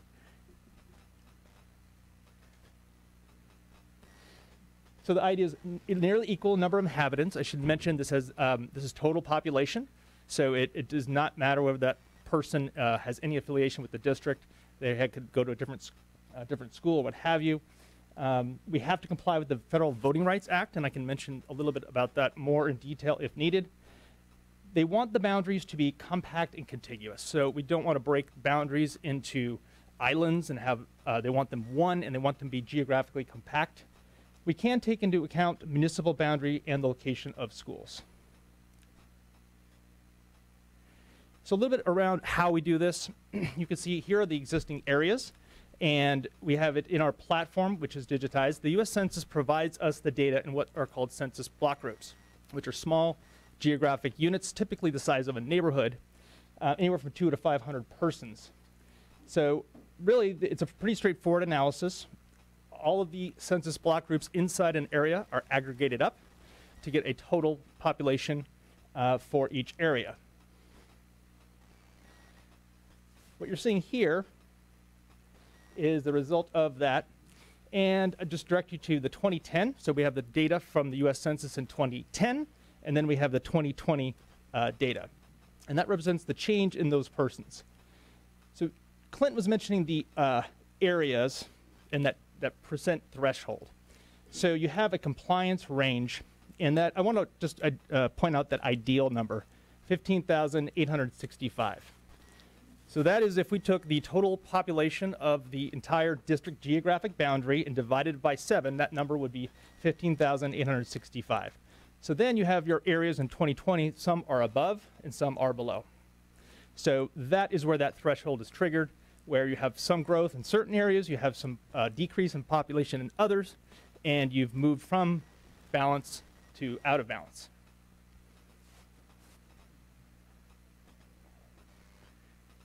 This is a breakdown of the racial ethnic data from each area. So trustee area 1 through 7 on the bottom. This is important for the Voting Rights Act compliance. And that would be the end of that part of it. So what we would do in the event that we were directed to create new boundaries is we would start first with the existing area. So I want to make it clear, this is not a wipe the map clean and start over. The mandate is to adjust the existing boundaries only to the degree where we need to bring them into compliance. So it's really a pretty straightforward process where we would effectively, if an area was above in population, we would reduce that geographically, and we would increase an area that needed to increase in population, we would increase that area geographically. So those are the things we have to hit. We cannot make things that are non-contiguous. Like I mentioned, we have to be in compliance with the Voting Rights Act, and then we would obviously be able to take other considerations into account, like location of schools, municipal boundaries, etc.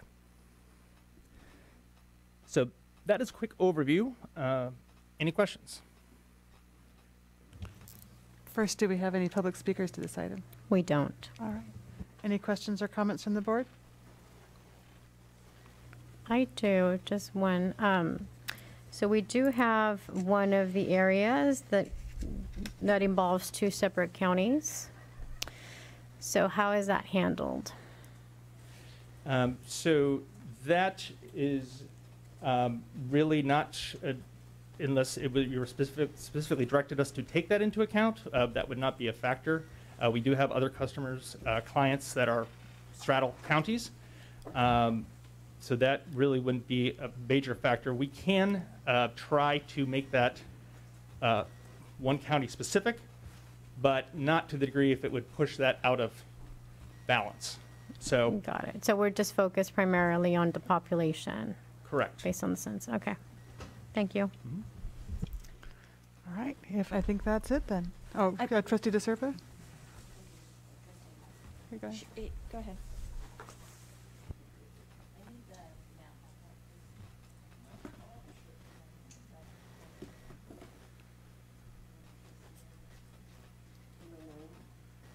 Nine. Actually, that one's fine. Mhm.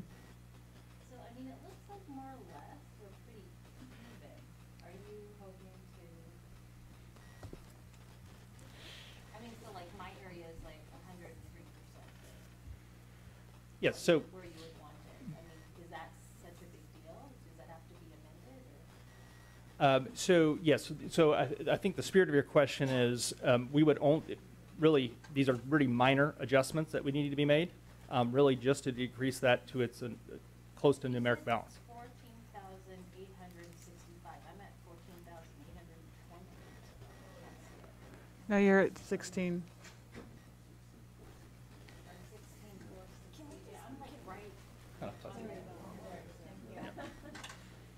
So I think to your question, Trustee DeSerpa, is would we look at every boundary? Would we look at just the boundaries that are out of alignment? I think the idea would be to, again, get them as in alignment as possible.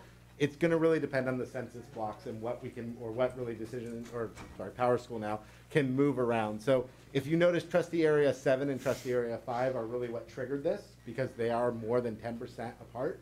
And that's what, when we discussed with legal, that's what triggered that law is that those are more than a 10% swing, so you need to actually readjust your boundaries.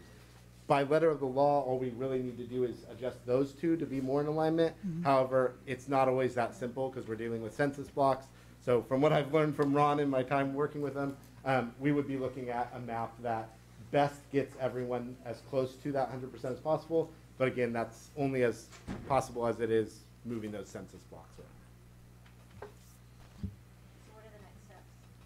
So next steps, so again, we'll be putting out a survey tomorrow for our community to provide any feedback of what they would like us to try and consider, if possible, if it's within the law, to consider while drawing those maps. I will aggregate that data, send it off to Power School. They will then draw us up. Typically, I'm working with Ron. We talked about trying for 2 or 3 different maps, trying to have some options of this is the way we can do it. It really depends, again, on those census blocks, how many options we'll be able to get. But we're aiming for at least 2 or 3 so that we have some options the board can look at. Then we'll bring it back to the board to review those and then get feedback again from the community. And then I'll bring it back a final time for a vote from the board along with the community feedback we received. All of this has to be done before March 1st of 2022.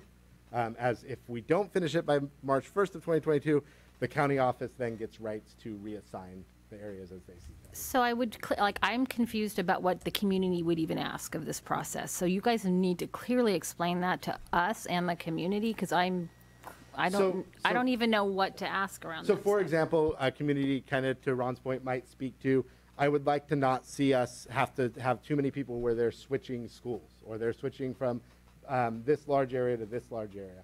Those would be the types of things. So for example, if you have somebody in trustee area 1 that borders 2 and 3, they might say, we would prefer to keep 1 around the size it is. We really think that's 2 and 3 that we would like to see. It's all pieces that we would just want to have community feedback. Can we do it or not will be kind of based on the letter of the law. So again, we'll put out in the survey kind of the different requests we're looking for, but it's really just to get community feedback and see if there's any concerns they have with this process, to make sure that the community is aware of the process and that we are doing an unbiased process where we're having a third-party demographer look at the data. Okay, I've got 2 more questions. So you used to be Decision Insight, but now you have changed your name, but the same firm. As of a year ago, we were acquired by Power School, so Decision Insight is now part of Power School, but our group still does the exact same thing. Because you have drawn other boundaries for us in the past. Do you guys still have access to those? Yes. Okay, so, great. I wasn't personally involved. I was with the firm then, 10 years ago. Actually, my boss, who's now retired, was involved in that process. So those are the ones we drew at that time. Okay, thank you. Trustee Acosta? So, Clint, I think you answered in part what was a clarifying question for me. Even though you're saying that these 2 areas triggered this redrawing, which could have happened if they both had increased by 5%, correct? I mean, because like you gave the example of 1 increased by 105 and 1 decreased by 95, right? It would still, either way, it's a trigger. A 10% change is a 10% change. No, a 10% difference between 2. So a 10% difference. Yeah, so that's the little bit of clarification that we had to get when we spoke with legal, is it's a 10% swing effectively. So if one's at 95% and one's at 106, you're 11% apart. So that's where they consider that's too big of a gap between your lowest and your highest. Okay, and then and then if you had a third area that came in and brought that number down, would that have not triggered it? No, because you look at the 2, the the highest 2, and lowest, okay. Or to Ron's point, if any of them are above 110% or under 90%, even that would always trigger it. Okay, got that. I think that adds a lot of elaboration there. And so, and then looking at this trust area as a percentage of ideal, and really seeing, I mean, trustee area 7 is really way off in comparison to, let's see, trustee area 1, right? So when you're talking about that ideal, is the goal to try to get everybody at that 100% range? I mean, and what sort of percentage are you, I mean, are you considering 93.9% and 103.8% an ideal differentiation? Are you trying to get those both as close to 100% as possible? So the ideal would be would be just that. The reason why they allow for some variation is because we're dealing with population and communities. It's not, likely that you can exactly hit a number. Sure. So, but the goal would be to have them as nearly balanced in population as possible. So what you would see would be those, it would be like 100.3 and a 99.7 and something along those lines. And yes, we are trying to get to that 15,865 number. But to pull away from, because when I see that 93.9 and 103.8, I'm like, wow.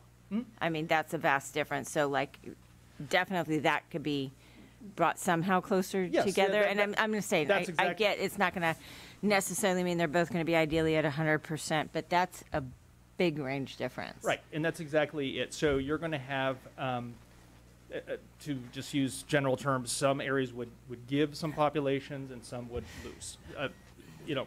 And really this has to do with the rate of growth within certain areas. Right. So, keep in mind that the total population most likely rose over the 10-year period. Some areas just rose faster, which pushed it up into that 103, and others with 93. So it's not like that area lost people. It just one area may have grown at a faster rate. Right, and then the other component of it is that.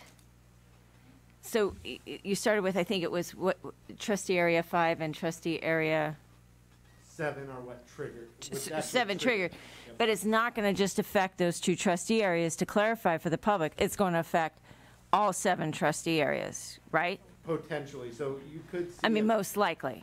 Yeah, trying to get as close to 100% on all of them as possible. So Okay. You could see trustee areas that are close to 100% already. If there's no census block we can really move, they may have to stay at the percentage they're at because there's no feasible way to move some out of that block to another block that would actually balance it out. But again, the intent is to move them as close to 100% as possible. Okay. But there is room for movement in all trustee areas, in reality. We have a very good track record of being able to get pretty close, yes. Okay. I mean, because some are, you could drive down a street, and I know this is for you and Trustee Shocker. I know it's for me and Daniel Dodge Jr. It's like literally you could say the yellow line in the road. It's like this side is me, that side's you, this side's Trustee Orozco, that side's Trustee Shocker. So, clearly there's room for movement, potential movement in all areas, right? So, and I wanted to go to the next slide with the race and ethnicity groups. Yeah, that one. So what consideration do we put also into this, into trying to create balance with race and ethnicity? So largely in this process, this is not an effort to balance racial and ethnicities across a district. This really, what this affects is the Voting Rights Act, where we are not allowed to modify a boundary or create a boundary which would diminish the voting power of what is historically a protected group. So the way I would just randomly picking, trustee area 3, which you have an 82.8% Hispanic Latino. Right. If we were to draw an area that would effectively split that and make it 40 roughly, that would potentially be viewed as a Voting Rights Act violation because it could be perceived that is done in a manner to reduce their voting power.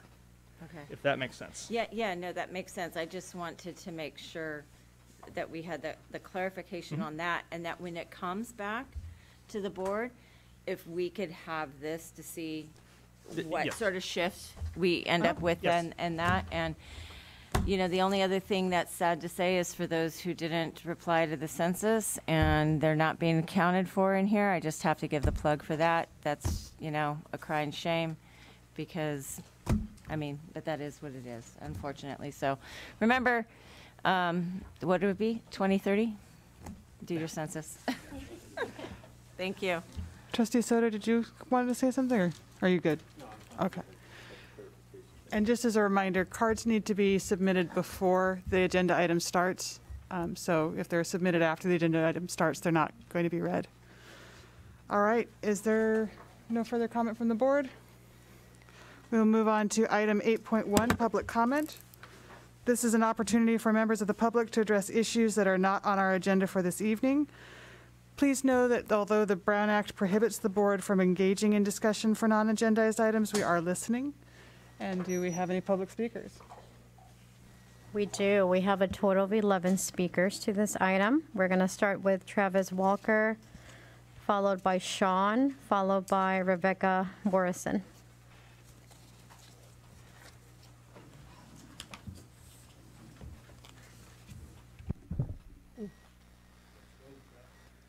Hi there.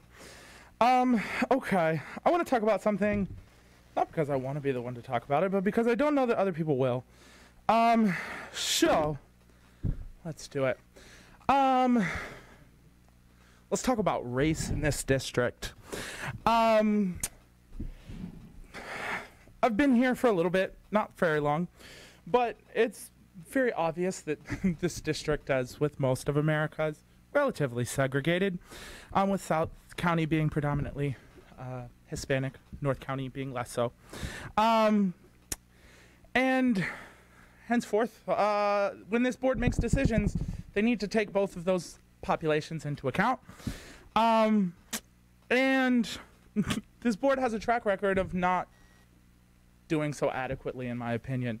I mean, the first board meeting I attended this year was to talk about SROs, where you all presented research that said that bringing back SROs would disproportionately negatively affect students of color, and then voted to bring them back anyways because the Power Black and Aptos wanted it.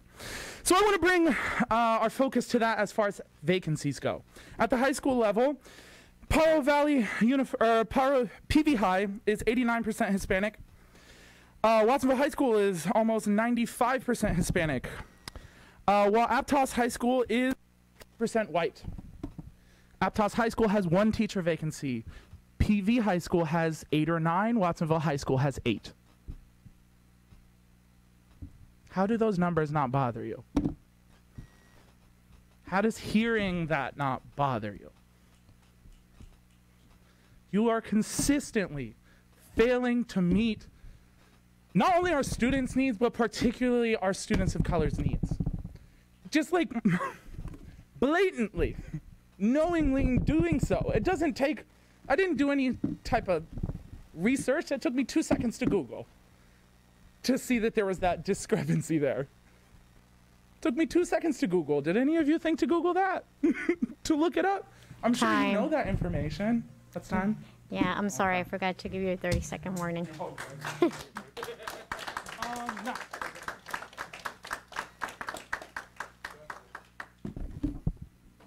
Hello, everybody. My name's Sean. I just have a couple questions for you guys. It's come to my attention through the CARES Act and the COVID Relief 1, 2, and 3 that this school district has received $76,840,000 in COVID relief since 2020. That is $4,475 per student. Where's that money? What are you guys doing with it? I mean, I'm sure there's some teachers that would like to share a little of that. I'm just curious, where is that $76 million being spent? Is there anything you guys can put out that kind of shows the community, the people you represent, where that money goes? Because I'm interested, and I'm sure everyone here is interested, where the $77 million is. I know at my son's school, you guys put up a sunshade. And the last time I checked, that's not $76 million. So just curious where that money's at. And like I say, I'm pretty sure the teachers that are still sticking around would really be interested to know where that money's at. My second question is regarding the masks again. Maybe since you guys represent us, it would be a good idea for you guys to put a survey out and ask parents, teachers, and people involved, do they want to wear a mask or do they don't? Maybe, that would be the best way to do it, because you guys don't seem to care about the health of the kids. You seem to care more about making sure you receive that relief money and follow the guidelines to receive it. I don't care about that money. I care about the teachers and the students. I don't care about the money. So I'm just curious if you guys would be interested in maybe asking the people you represent, where do you stand on this position?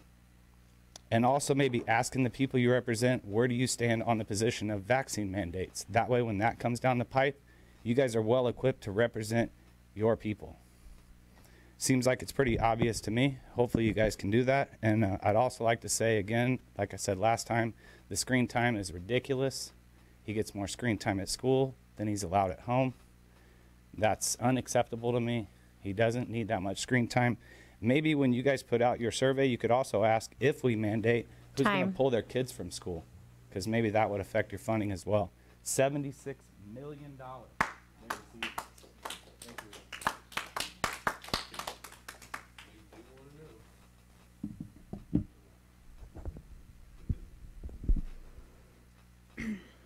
So you guys already know, but my name is Rebecca Borison, and I'm a teacher at Pajaro Valley High School.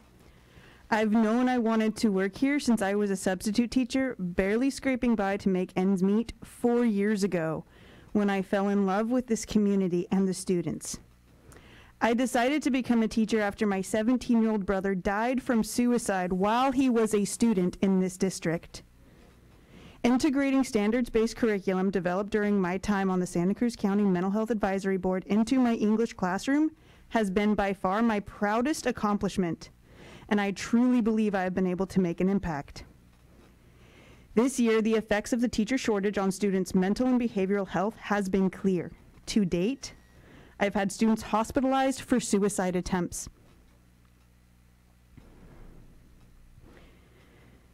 I have submitted more referrals for counseling, held more interventions than any other year here as a teacher.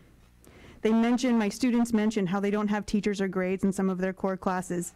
They don't feel like the school cares about them. That they have a substitute teacher after substitute teacher, and some days not even that. Student defiance and lack of respect for their teachers and the educational institution has also gotten worse, with students blatantly thumbing their nose at their teachers and substitutes by walking out of classes, refusing to participate, lighting fires, literal fires, participating in fights, and even questioning why they should care or be there.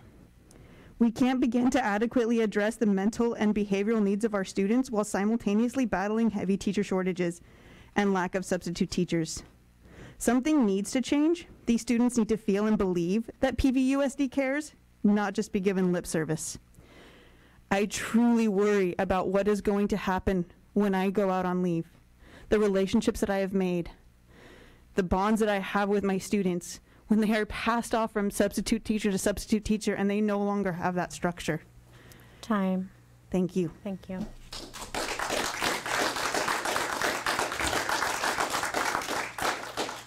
Okay, so next we have Elder F, Marilyn Garrett, followed by Chris Webb.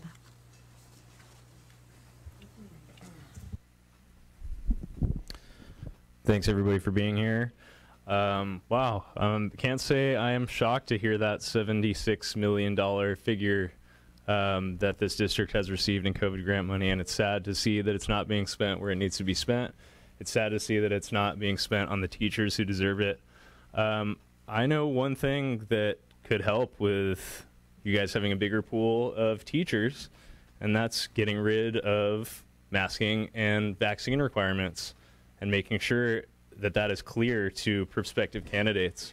I've heard people on school boards in this county and the Board of Education of the county, including Dr. Sabah, say that it's not your all choice to make, that you're just following guidance from the county, but that's clearly not true. And I don't know if you've been keeping up with recent court decisions, but there was a decision recently out of the Superior Court of California in San Diego, Let Them Breathe et al. Versus Newsom et al., that clearly states, the judge clearly states, school districts are not required to impose mask or vaccine mandates whatsoever. School districts may elect to do that, but it is of their choosing. There are at least 4 school districts in this state that are choosing to not implement masking or vaccine mandates, including Mark Twain Union School District and Angels Camp, Calaveras Unified School District, Happy Valley Unified School District out of Shasta County, and Stanislaus County Unified. So you all are empowered to make more decisions than you claim, and you know, the people of this county are watching what you do, and please get rid of this. It's not for a board that talks about things like mental health and inclusion policies. It's sad to see that we're implementing a state of medical apartheid here in this county. So you are clearly choosing to divide this county into two different groups when it clearly doesn't need to happen, especially in this day and age. Time. Thank you. Thank you.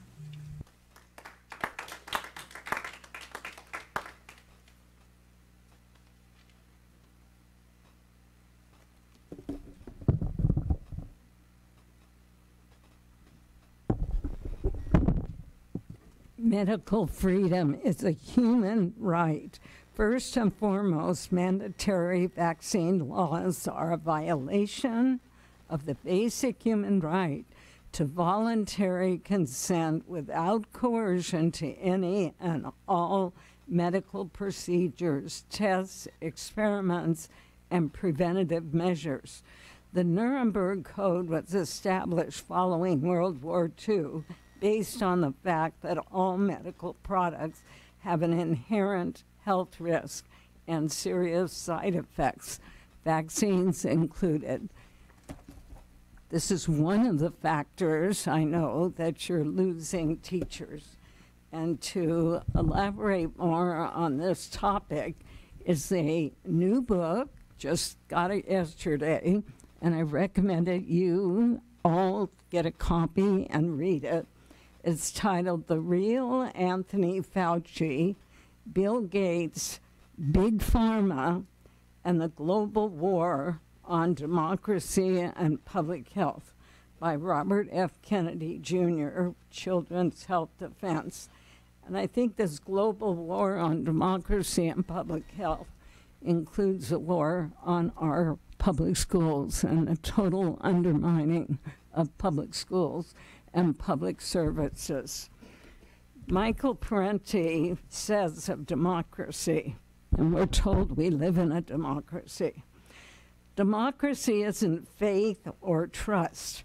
The essence of democracy is distrust, it's accountability, it's exposure, it's challenge, it's debate. That's what it's about. And I think this applies to science too. Time. Thank you. Please check out this new book, The Real Anthony Fauci. Thank you.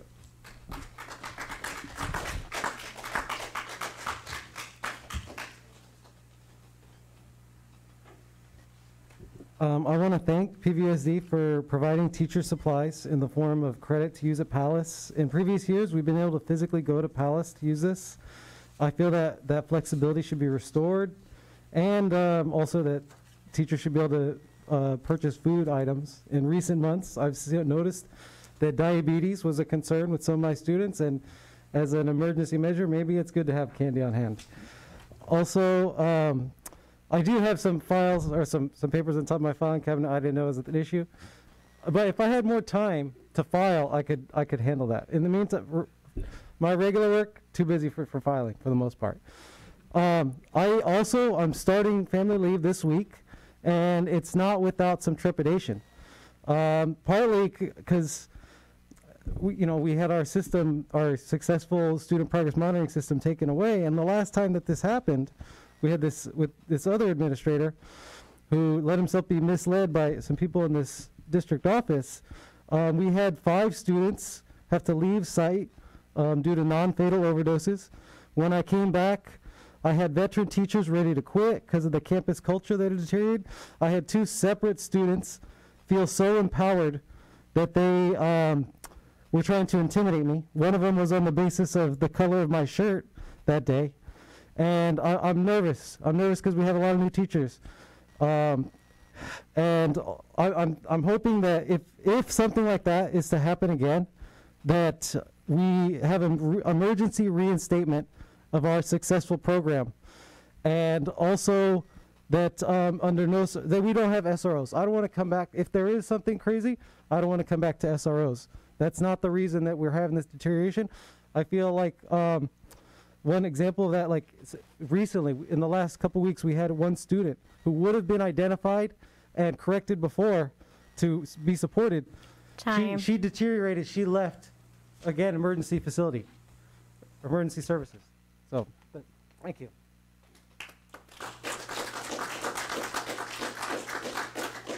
Okay. Next, we have Kathy Butler, James Ewing Whitman, and Gary Arnold.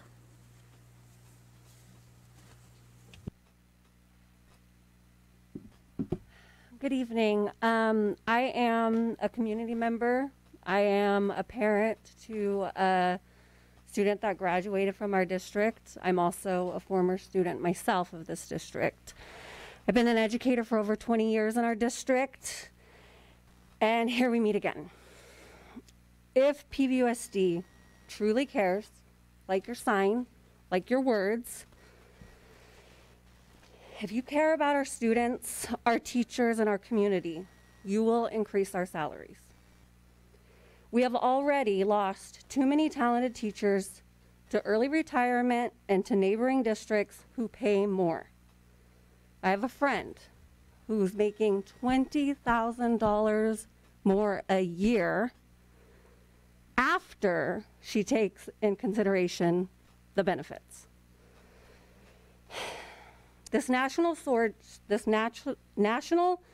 teacher shortage is a crisis, and it is only going to get worse. The districts who pay teachers will get teachers to stay.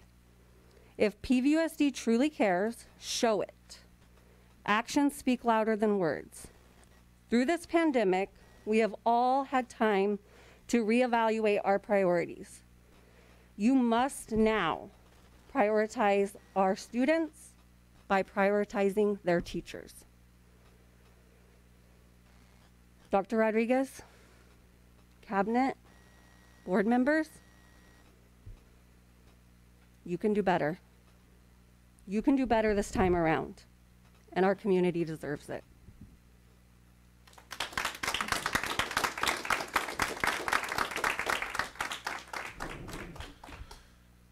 Oh, I'm not saying good morning. I was at a school board meeting earlier. I spoke twice at the supervisors meeting yesterday. Finally had the conversation I wanted to have with Greg Caput outside. I've spoken in front of him more than 100 times.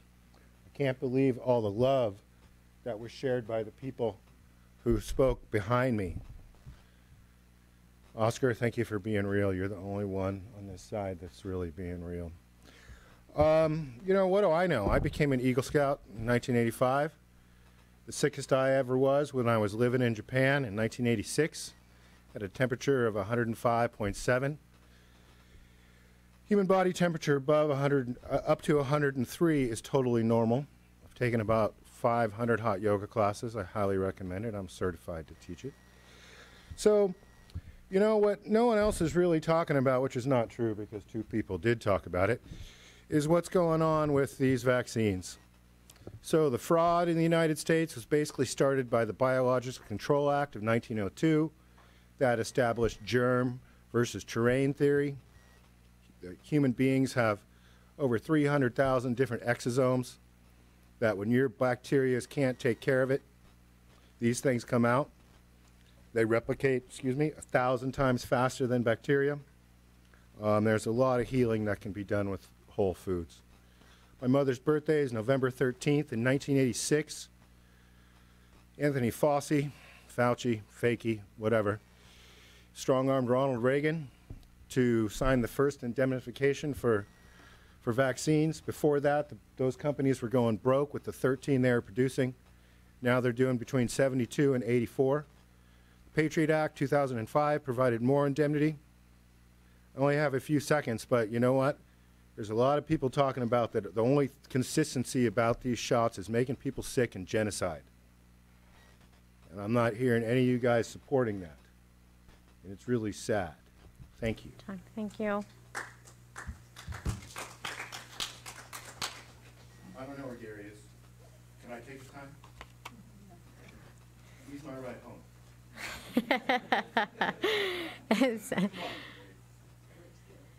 All right. Thank you. I'm going to try to find him. All right, Donna Lefevre, followed by Sandino Gomez. And we'll wait for Gary.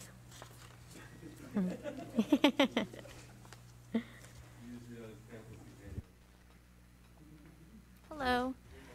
My name's Donna Lefevre. I'm a math teacher at Watsonville High School. I just wanted to take a minute to share about some of the experiences I've had.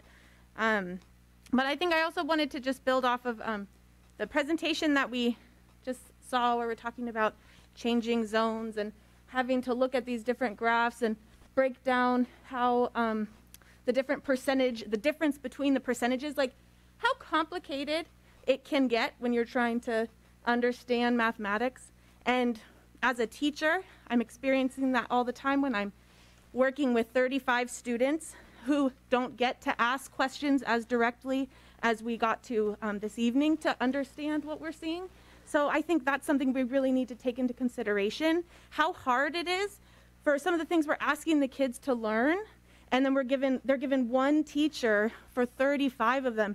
And I mean, when the math we were talking about here, you're all very engaged with because it means a lot. It means what your position is. Like, you want to understand these numbers because it has to do with your job. So you're heavily engaged.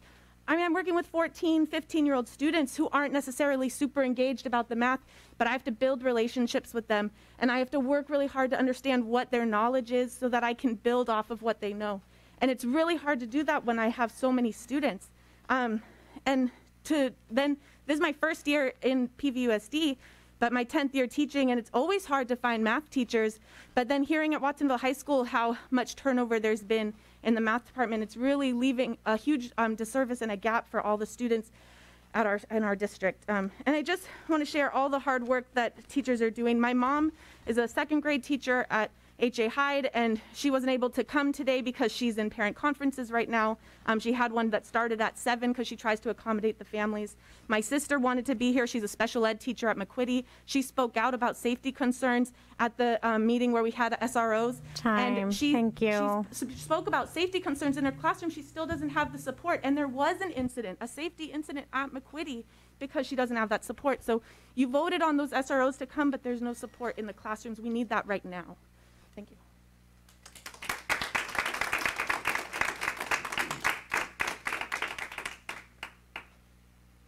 I'll leave the sign up there this time. I think I made my point. I couldn't agree more about the SROs. I was super against that decision. I was watching at home, and I literally cried when y'all made that decision. Staff our schools, and if we still have discipline problems, if we still have concerns about misbehavior, fine. Police officers are the next logical step. But you are blaming students for our failure by criminalizing them. That is inappropriate. So inappropriate. How much money did you spend on this PVUSD Cares campaign? I think you really do in your hearts, but unfortunately the structure and the institutions are preventing you from doing the right thing. I don't want to personalize this on you as people. I know your hearts are in the right place, but put your minds and your actions in the right place too. Please, we need that. There's an exclamation point at the end of that PVUSD Cares. I see a question mark right now. I'm going to redesign that graphic. PVUSD Cares, question mark? Prove to us you do, please. When the Williams Act came up and talked about, I wish Brian Wall had gone further into the teaching staffing shortage. When they came through and did the inspection of my classroom, I said, yes, I have enough books. My classroom is in fine condition, but we don't have enough teachers at this campus. And he said, yes, we know. We'll talk about that later. I didn't hear it get talked about tonight. Y'all talked to the Future Farmers of America. You talked about redistricting. You talked about everything except things having to do with us as teachers and our students that we're teaching. Respond to us, please. Tell us about these things. The last thing I would say is, we have 9 vacancies at my school, averaging, let's say, $50,000 a year. That's like $500,000. Where is that money going? Where does the money go that is not being paid to staff the schools? 8 at Watsonville, 9 at our site? That's $1 million almost. Where are those people? It's frustrating, and I know you have the power to do the right thing. Your negotiators take orders from you, Michelle. You have the power to make this right. You can do this. Time. There's a lot of money. Please spend it on the people who deserve it and are entitled to it by law.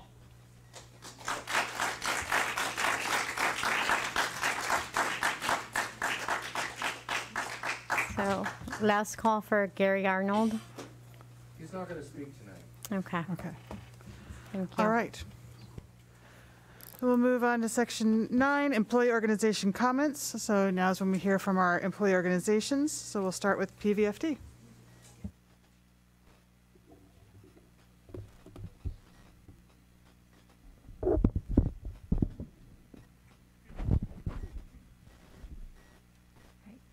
Good evening. Ms. Holm, your response to the statements provided by teachers sharing their frustration and heartbreak over the impacts of multiple vacancies epitomized how the district receives our input. It also speaks to the lack of care in responding to Mr. B's racist. It makes sense to me now that nobody responded to his racist email to me after I spoke at the August 25th board meeting, calling out the vacancy issue as a result of this administration not caring for our students beyond gathering public accolades for the amazing programs that teachers implement. He started with how my comments on teacher vacancies was very impassioned, and that yet he was surprised that I thought that 30 openings was excessive, with most of them being in the South regions. Then he went on about how Mr. Yahiro had pointed out to him over many, many years that young teachers are hired in the South Zone. Why? Because the older teachers, they move to the North Zone and then retire. Then they, and so then vacancies are backfilled by younger teachers from the South Zone, therefore creating openings in the South Zone. Oops, poops. Yes, you guys saw that email. He ended that paragraph with oops, poops. None of you called him out on the ignorance of his email. Is it because you believe this too? That it is expected to have vacancies in Watsonville schools, so oops poops? Do you not care that thousands of students in our high schools do not have a teacher of record in science, math, SELPA, and world language classes? Or is it more important to remove items from high shelves? Our teachers are burnt out. No, it's not for reasons that district admin has stated to me. Those reasons being, oh, they're burnt out. It's just because teachers are shocked by having to work more than 4 hours than they did in the remote year. What? No, it's not because they don't know how to manage their time. And teachers are not the reason there is a teacher shortage. We have asked the district to give our teachers, all of them across the district, at least 1 hour a month on a Wednesday afternoon so that they can focus on their own classroom commitments because they are filling in classes. You refuse to give this to them. 1 hour. 1 hour. There are districts across this nation making adjustments to their schedules to give teachers extra time to prep, and some even time off, paid, because they're acknowledging that the mental health of their teachers is important. I'm going to repeat what I've stated in the past. It's the same exact paragraph that I stated in the past. The PVFT has shared many times that our working environment is our students' learning environment. We base our advocacy on the belief that it is our students who win when we win. The district will not only receive a total of close to $1 million in COVID funding. The additional 5% cost of living adjustment is $9 million. That's for this school year. We are only negotiating for this school year. $9 million extra in the base funding. That's not one-time monies. Funds that this funding should go to the salaries. And, again, trying to put it in context, a 1% is just under $1 million for our unit, all the people we represent. So if we wanted to keep up just above what inflation is right now, maybe a 7% raise, that would only be not even 7 million of that 9 million. So that includes all statutories, just so you know. Again, this benefits our students. When they have teachers, prioritize our students. This benefits our students when they have teachers. Prioritize our students, invest in the educators that work with them. I want to point out that there was this a press release for the safety measures promoted for social emotional health amongst students, and then a comma staff. One of the sentences is in the first paragraph. Equally important to PVUSD is a profound sense of responsibility to the families it serves to create safe spaces where students can truly unleash their learning potential. There are students without a teacher. There are thousands of students losing hope in their education. You have teachers who are doing all they can and some, and giving up family time to do that, to help their students. And they can't get an hour because they don't know how to manage their time otherwise. Time. Thank you.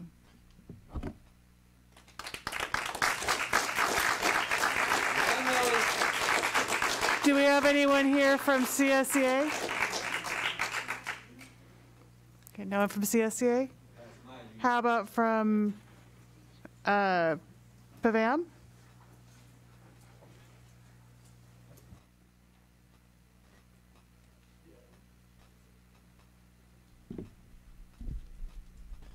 Can we use the same mic? I don't know. I might have to put it up and down. All right. Good evening, Board President Holm, Vice President Shocker, who I guess is not here, Dr. Rodriguez, members of the board, Pam Shanks, and I, Brian Saxton, are here tonight to represent PVAM. Excuse me. I start with a question. Have you ever read a job description and seen the line that says other duties as assigned and wondered what that meant? What are all those other duties and who does them? And why would anyone take a job with that line in it? I'm here to let you know of the people who fulfilled other duties as assigned. These would be the proud members of PVAM.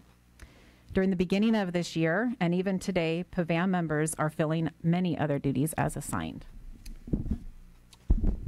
They have been reading teachers, science teachers, math teachers, social studies teachers, PE teachers, first grade teachers, lots of other teachers and grades. They have been COVID monitors, COVID testers, vaccine monitors, vaccine clinic facilitators, crossing guards, yard duties, bus dispatchers, custodians, lunch line assistants, delivery drivers, staff accountants. They've been principals, assistant principals, bus drivers again, office assistants, phone call answerers. I don't think that's a word, but they've done that. Counselors, social support, tech assistants, COVID test collectors, and I think you get the point. Each of those jobs was taken without hesitation, without complaint, at least out loud, and done to the best of their ability. PVAM leaders are unselfish and willing to roll up their sleeves and get their hands dirty. It is one of the many great things about them. As a collective, we are reading the book Dare to Lead by Brene Brown. In there, she talks about being vulnerable and leading from the heart and being a daring leader. This is what our PVAM team is doing. We are stepping out of our comfort zone and being vulnerable. We are telling people how we feel, acknowledging others, and leading from the heart. Daring leaders take on challenges. They acknowledge when they need to help and empower others to do their best. So thank Thank you. PVSD cares. Thank you. Anyone from CWA? All right. Go on to item 10.1, accept PVUSD's Sunshine proposal to PVFT for the 2021-2022 school year. Report will be presented by Allison Niazawa. Thank you. Good evening, President Holm, Board of Trustees, Dr. Rodriguez. The item for you tonight is our Sunshine proposal with PVFT for the 21-22 school year. We're sunshining the health and welfare article.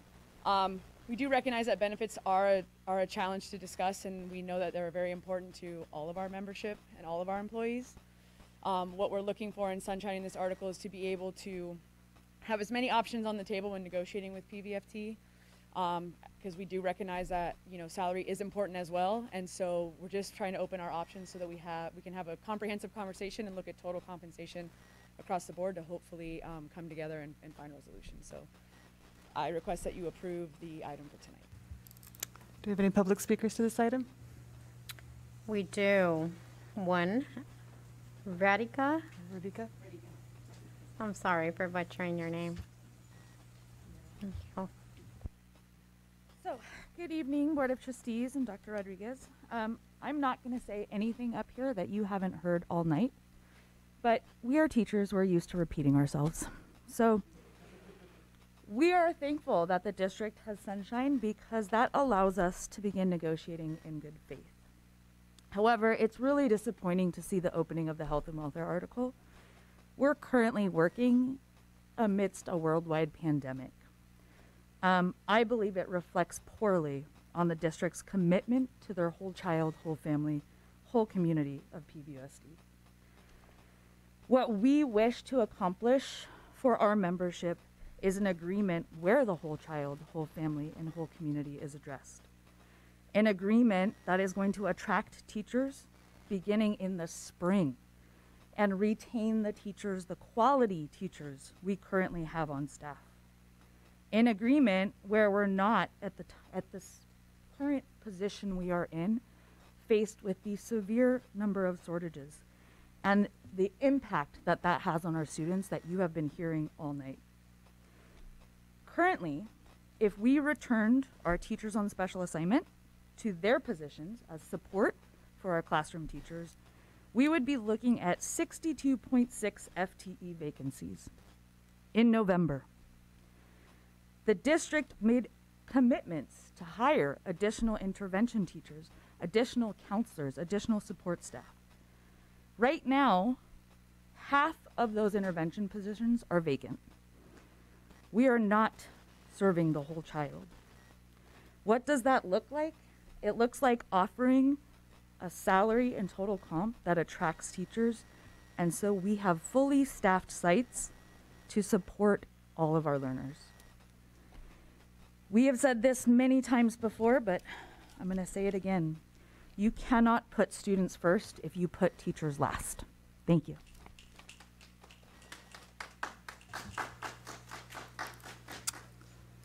All right, do we have any discussion from the board? Okay. Can I have a motion? I'll make a motion to approve this sunshine item. All right, I have a motion. Do I have a second? I'll second. All right. All those in favor? Aye. Aye. Any opposed? Aye. Motion carries 6-1. 6-0?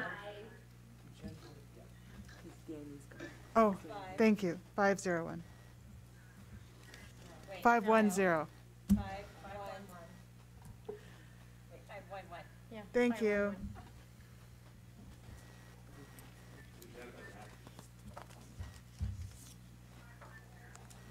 All right. Let's go on to item 10.2, approve memorandum of understanding with CSEA chapter, what? Yeah. And PVSD for the Summer Assistance Program. Report will be presented by Allison Yazawa. Yes. Thank you, President Holm, Board of Trustees, Dr. Rodriguez. We have been participating in the Summer Assistance Program for our classified employees, where the state provides a one-to-one matching dollar for any classified employees who pay into the fund. And so we get those. Sorry.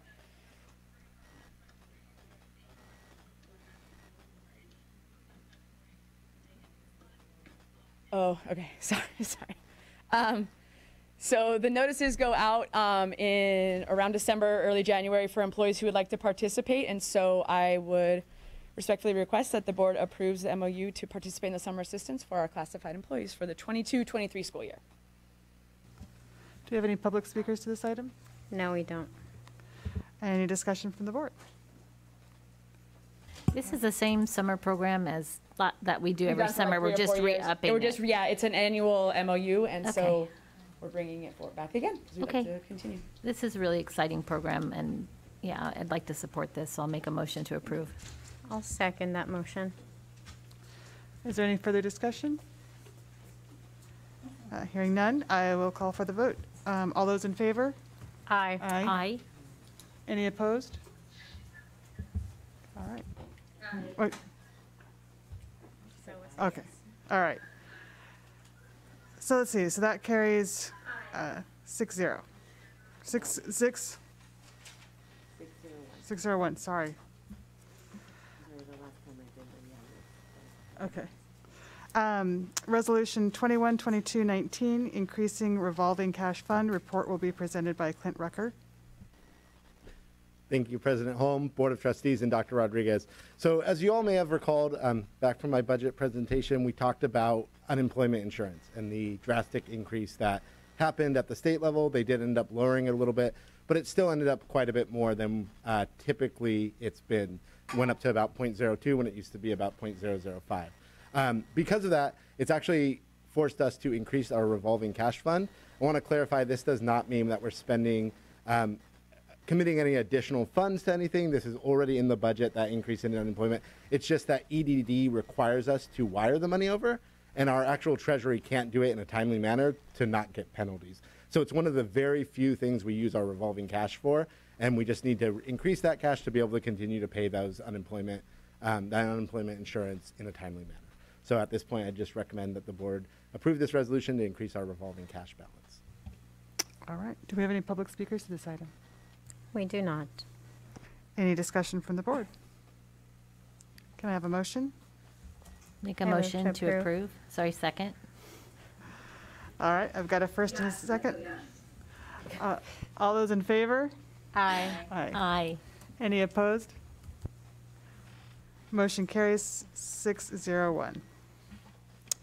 Item 10.4, Resolution 21-22-20 to utilize grant funding for construction projects. Still you, Clint.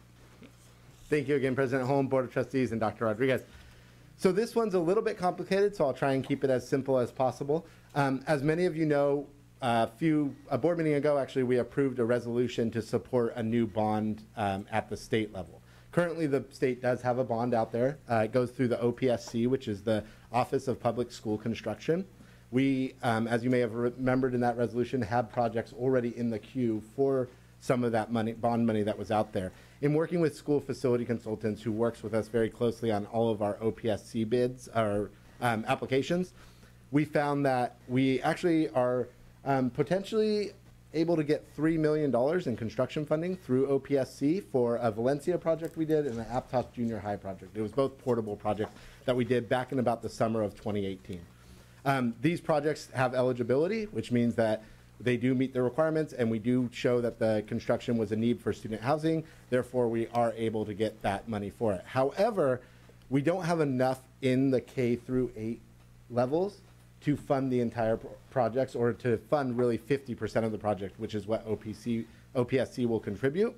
So what we're asking the board to do is approve a resolution that allows us to borrow our eligibility. So we're not borrowing any money. We don't have to pay it back. It's just saying we have eligibility at the 9 to 12 level, but we don't have any projects at the 9 to 12 level that qualify. So what we'd like to do is use that eligibility from the 9 to 12 level to support the projects that were done at Valencia and Aptos Junior. What this does is it effectively lets us get more money for those projects. If we don't do this resolution and do not choose to borrow from that 9 to 12, that money will simply just expire. There's nothing we get to do to try and go after it. After that, we do have one project that could potentially qualify at PV High, but by the time that project would qualify, we would be in a new round of eligibility, and this current money would be gone anyway. So really, it's a win-win for us to apply and try and put forth as much eligibility as possible, and again, a potential of $3 million towards our construction projects. So I would ask that the board approve this resolution. Thank you, Clint. Do we have any public speakers to this item? We don't. Any discussion from the board? I just have a follow-up. So this is specifically for... So it is to reimburse us for those projects. Those projects were done with Measure L funding, which means OPSC has guidelines that says you must use that money in a similar fashion to what the original money was for. So it does not necessarily mean that $3 million needs to now be spent on Aptos and on Valencia. It simply means we have $3 million to spend on construction or facilities projects. So, yeah, of course. I'll entertain a motion. I'll move to approve. All right. Oh, sorry. Sorry. Okay, so this is what we've been waiting for, is this matching money, because we had hoped from 2010 that we would have a lot of matching money. So what about PV High? What about the field? There's no match for any of that construction? Not for the field. There's a project for some of their repairs that they did and some of the work on one of their wings that I have with school facilities that they believe could be eligibility. But again, as they are going through the process, OPSC is very behind. So again, we're funding a project back from 2018 right now.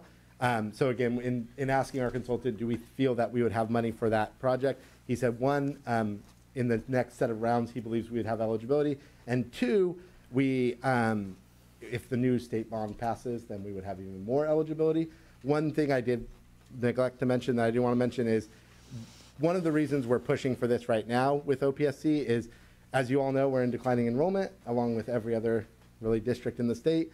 OPSC is giving a one-time use of our 2019-20 enrollment to determine our eligibility. So this is actually kind of double letting us not only borrow from that 9 to 12, but also use eligibility that otherwise we would lose out on because our declining enrollment is showing that we get less and less construction dollars. And there's really no other projects that we could put in the queue for this money? We have, so as you all know, we have the Duncan Holbert portables that we're working on. We are actually going to put that project into the queue. I'm working with school facility consultants to determine if we can use the ESSER projects. I believe because they're federally funded, they don't qualify for OPSC. But again, any construction projects that we work on, we always send off to SFC to review and see if we can put in applications. Okay, because I thought we had lots of projects that were already queued up with the state, and then but we was like get at the end of the line, and there was already like hundreds ahead of us. So we have other projects that are queued. We don't have eligibility for those projects at this time. So the two that we have eligibility for are Aptos Junior and Valencia. Okay, so there's a motion. I'll second. If there's no further discussion, then I will call the vote. All those in favor? Aye. Aye.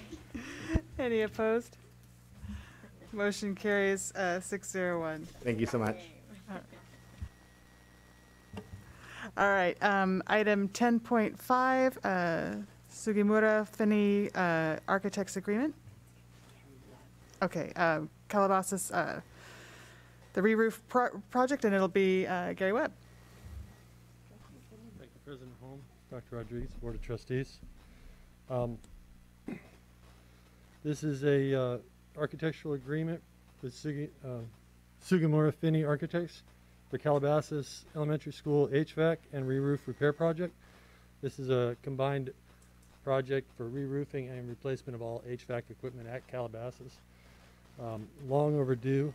It is budgeted. It's funded through the ESSER funds, which we've approved at the board meeting a few board meetings ago, and this is the total construction estimate is $1.85 million, and the project compensation is $200,000. And I recommend that you approve this. All right. Do we have any public speakers to this item?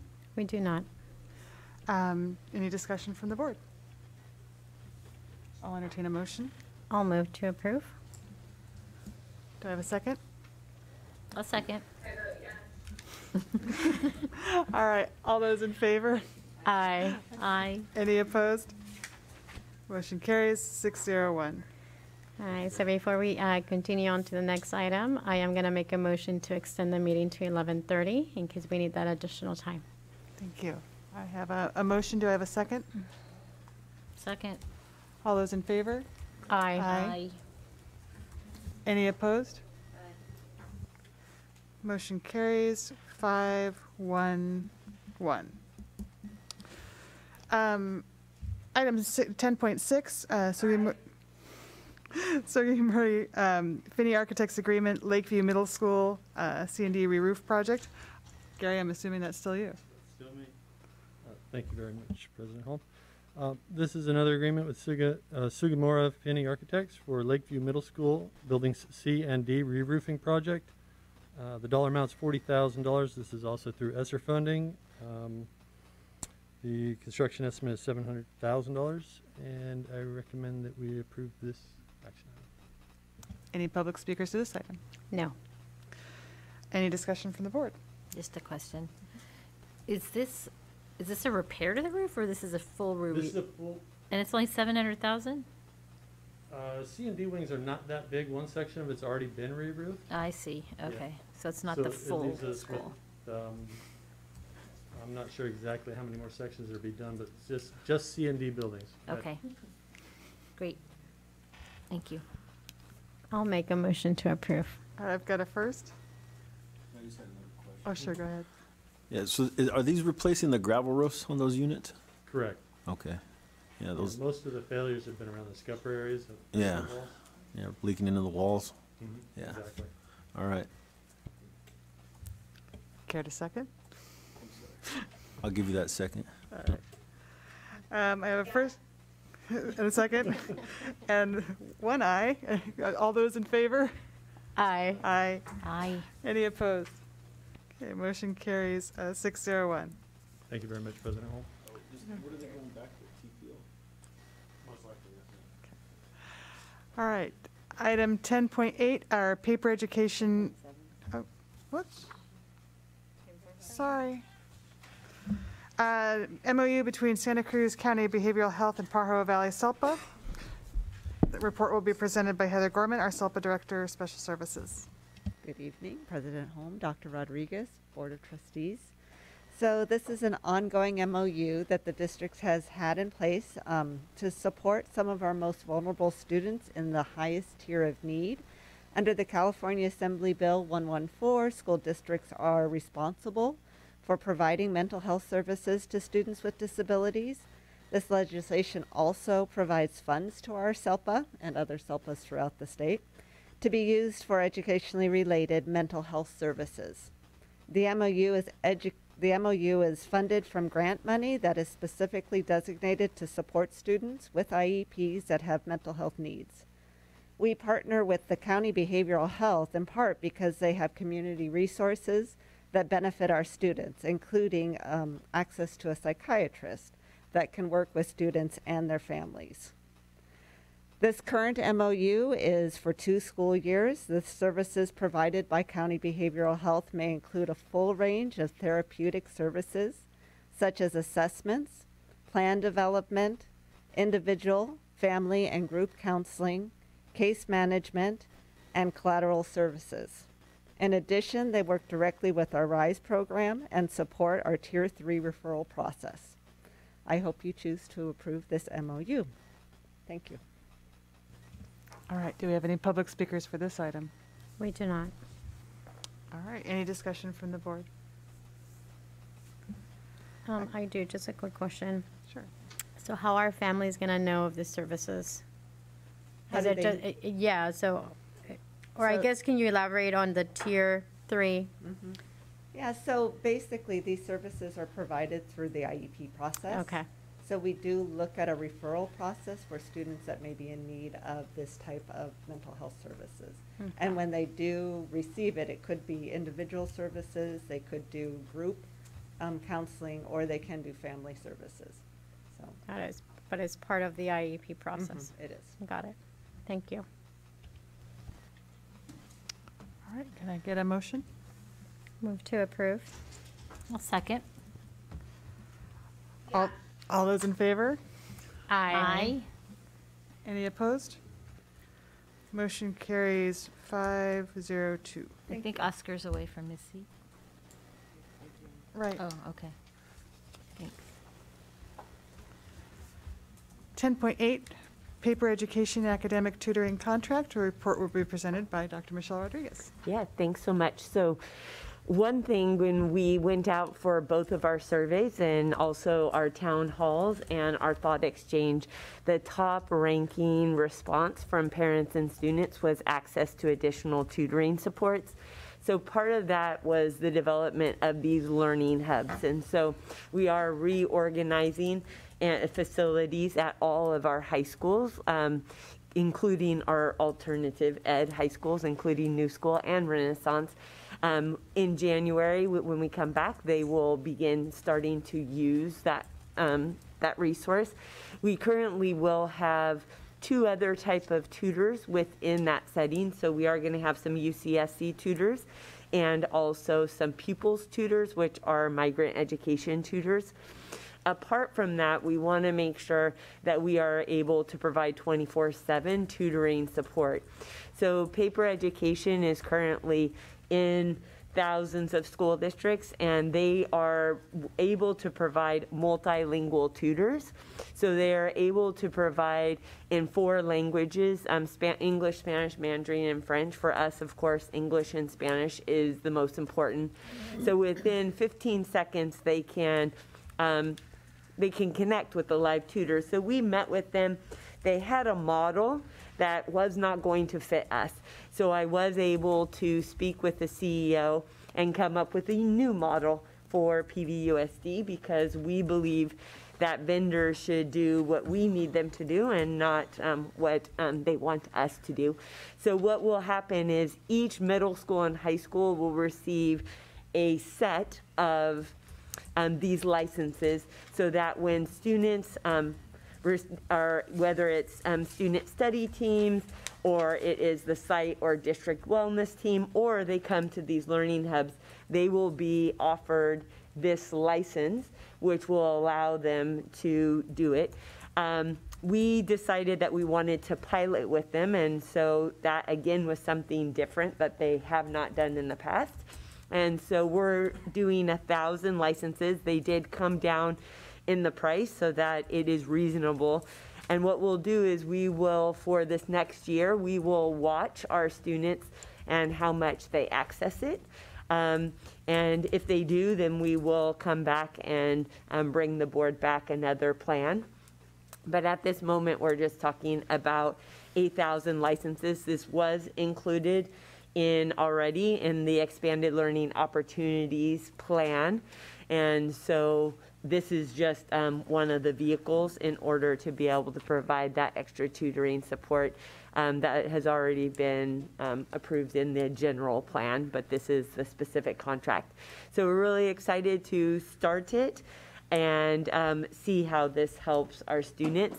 All of the people who they receive support from are licensed and credentialed teachers. I think what I appreciate about this, which is different, is the students will choose the content area. So if they are wanting to do support in math, they will specifically be sourced to a math teacher, or if they're needing support in science, they will be specifically sourced to science. And that is unique and different from other tutoring supports out there. And this company has found that the biggest time where they receive the support is about 10 p.m. And so we're excited that our students will have this opportunity when they need the support. They'll be able to log in independently on the Chromebook that they have from the district, and still utilizing the 4,500 hotspots that we have out there from our district. And so I request the approval of this support.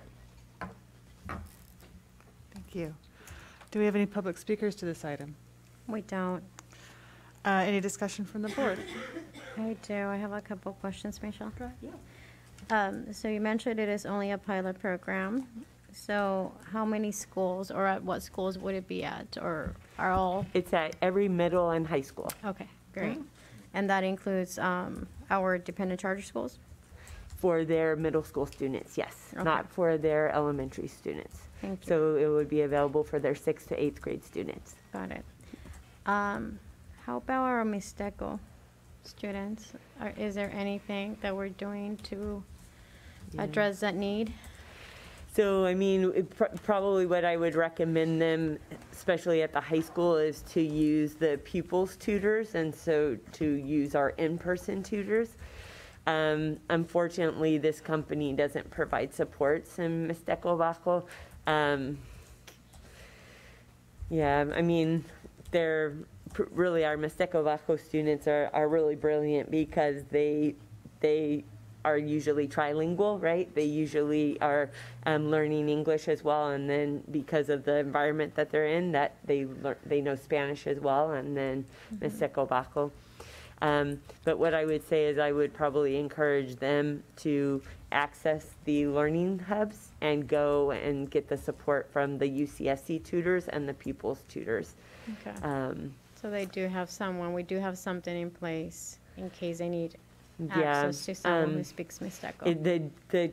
The unfortunate piece is the learning hubs will only be open most likely until about 5:30 versus this is 24/7. So they still would be able to do it, but they would have to receive that support in English or Spanish. Okay. Yeah. Thank you. Trustee DeSerpa, did you have a comment or question? No, I don't think so. Okay.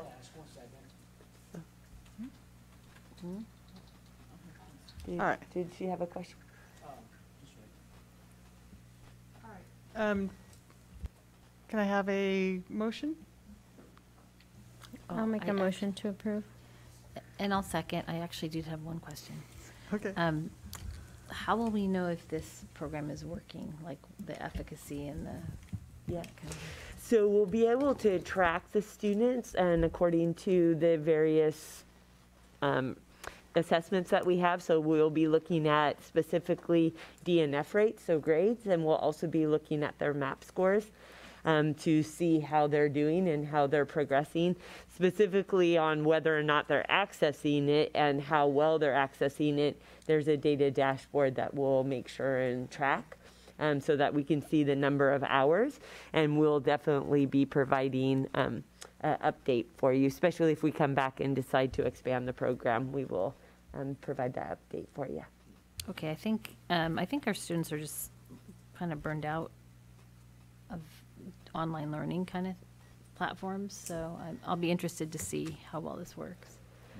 Yeah, I'm just speaking about my own daughter, who's a junior in college. Like, she's just done with online right now. I would say I would say they definitely are done with classes being online. We are still seeing students that are accessing these type of supports, but we're doing a pilot, so it's a pretty, really, when you think about it, it's over 16 schools. It is only 1,000 licenses, so it's really not a large amount per. Yeah, I saw that. It's school. like $45,000 total or something. Yeah. Okay, so you have first and second. All those in favor? Aye. Aye. Any opposed? The motion carries 6-0. We'll move on to our consent agenda, which is our routine items. Do we have any public speakers to the consent agenda? None. Are there any items that the board wishes to refer? I'd like to make a motion to approve the consent agenda with deferring item 11.13 and 11.14.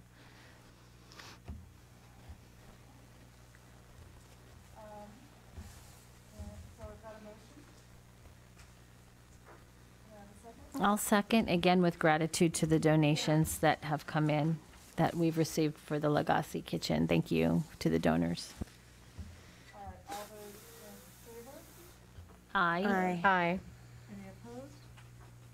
Motion carries 6-0-1. And then we'll move on to our third consent agenda item, starting with 11.3, agreement with Univision KSMS 7.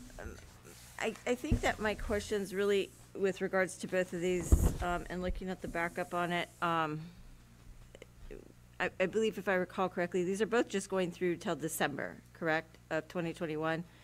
And I know we've been doing this, I mean, pretty much this whole year, calendar year meaning, not academic year, right?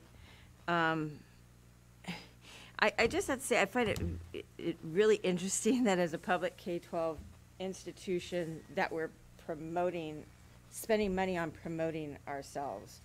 It's a very unique sort of circumstance. I mean, there's a public educational system in every community within the state of California and the country, right? We're required to provide a free public K-12 education regardless of immigration status, right? So, I mean, I also have the sometimes fortune of, you know, of traveling a lot throughout the state with the nature of my work. And I have to say, I don't see other school districts, I mean, out of, you know, over 1,000 school districts in the state, public school districts that really do this. So I'm just really wanting to see what, I mean, are we really seeing a benefit from doing this? You want to go first? And what is that? Yeah. So have we seen an increase in enrollment because we are advertising Pajaro Valley Unified School District on all these different media networks? Yeah, so I don't think that it's just about publicizing that we're a school district and publicizing about our programs, although we do that as well. Right. We actually talk about many things on there. So it can be everything from kinder enrollment, which is related to enrollment, to vaccines that we're providing. We do a whole gamut. It really is dependent on what we're doing. So we did something on graduations prior. So when we were going to have graduations, the requirements of graduations is something that we put out there. I actually would beg to differ that other school districts are not doing this. Some school districts, I mean, they are larger than us, even have their own TV channel. And so they have people in-house that are doing this. But for example, and it's just anecdotal, but it's kind of funny. So we have one of, through some of these 30-second things that are done for us, we have placed it like at the Green Valley Cinemas. And I have students when I'm in the schools that will say to me, I saw you at the cinema. And when they first started telling me that, I thought they were talking about me personally. And I was like, oh, I wasn't at the movies. And they're like, no, I saw you on the screen. So we got such a great response from the English version. That's why we did the Spanish version, which is this one. But it also is, it's not just for promotion, it is for displaying of information. So just like DLAC, just this last Tuesday, they asked for us to continue to do more education and information about the vaccines. We did one on CARES and what does CARES mean, right? Connect, accelerate, recover, enrich, succeed. And so I do think that it's important. I've had parents that have said that, like at the trunk or treat, people are like, you're Dr. Rodriguez, I've seen you on the video. So people are learning about what we're doing in the system. And I think that that's a good thing for it, especially since it's a pretty nominal amount. I mean, it's $3,780. But that's just to continue until the end of December from now through June. This goes from December through the end of June. And it is actually wonderful, if I may add, Dr. Rodriguez. It is important because there is a lot of competition. We are right now also promoting the hiring for PVUSD. There's shortage everywhere, and that is one way of getting the word out there. This is with Univision. We have had a contract with Telemundo, and we know that Univision is the second TV channel that is watched by our families the most in this area. So they gave us a very good rate to start advertising with them, and we are doing the same ad. Right now, the one that is running is about hiring for various employments, including substitute teachers and classified staff. It is the one you may have seen where I was at a bus yard with staff around, and then we were in the classroom as well. So I'd be fine with supporting. I just wanted some clarification, and then also maybe if it's brought back again for renewal, and not just whether it's in the Spanish version or the English version, or it's not a differentiation between that. Because yes, I absolutely believe whatever we're doing in English, we should be doing in Spanish, and what we're doing in Spanish, we should be doing in English, vice versa, right? But I would just like to see some, what are we seeing of the benefits? What are the results? I mean, that's just a common, wanting to know that there is a result and a benefit coming from it. Not that we're just spending it, even though, like you just said, it is a pretty nominal amount. But thank you. So, I with just that, want to add that this is also KS and KSBW. We also run that in English. yeah. So with that, I'll make a motion to approve consent agenda item 11.13. I've I'll got it. second. Yeah, I've got defer it to first. consent. Thank you. Second. Trustee All Miller. those in favor? Aye. Any opposed? Yes. Okay. Motion carries 601. And item 11.14, I'll make a motion to approve. can I get a second? Second. All those in favor? Aye. Aye. Motion carries 601. And we'll have our item 14.1, action report on closed session. Are there any items to report from closed session? There is multiple, so. So under item, closed session, item 2.1, I move to approve the certificated personnel report as presented by the district administration on November 17, 2021, with 13 and 4 additional action items. I've got a first. Can I get a second? A second. All those in favor? Aye. Aye. Any opposed? Motion carries 601. Okay, under item, closed session item, one Six- abstention. So 5001. Under closed session item 2.2, I move to approve the classified personnel report as presented by the district administration on November 17, 2021, with 13 and 10 additional action items. Can I get a second? A second. All those in favor? Aye. Any opposed?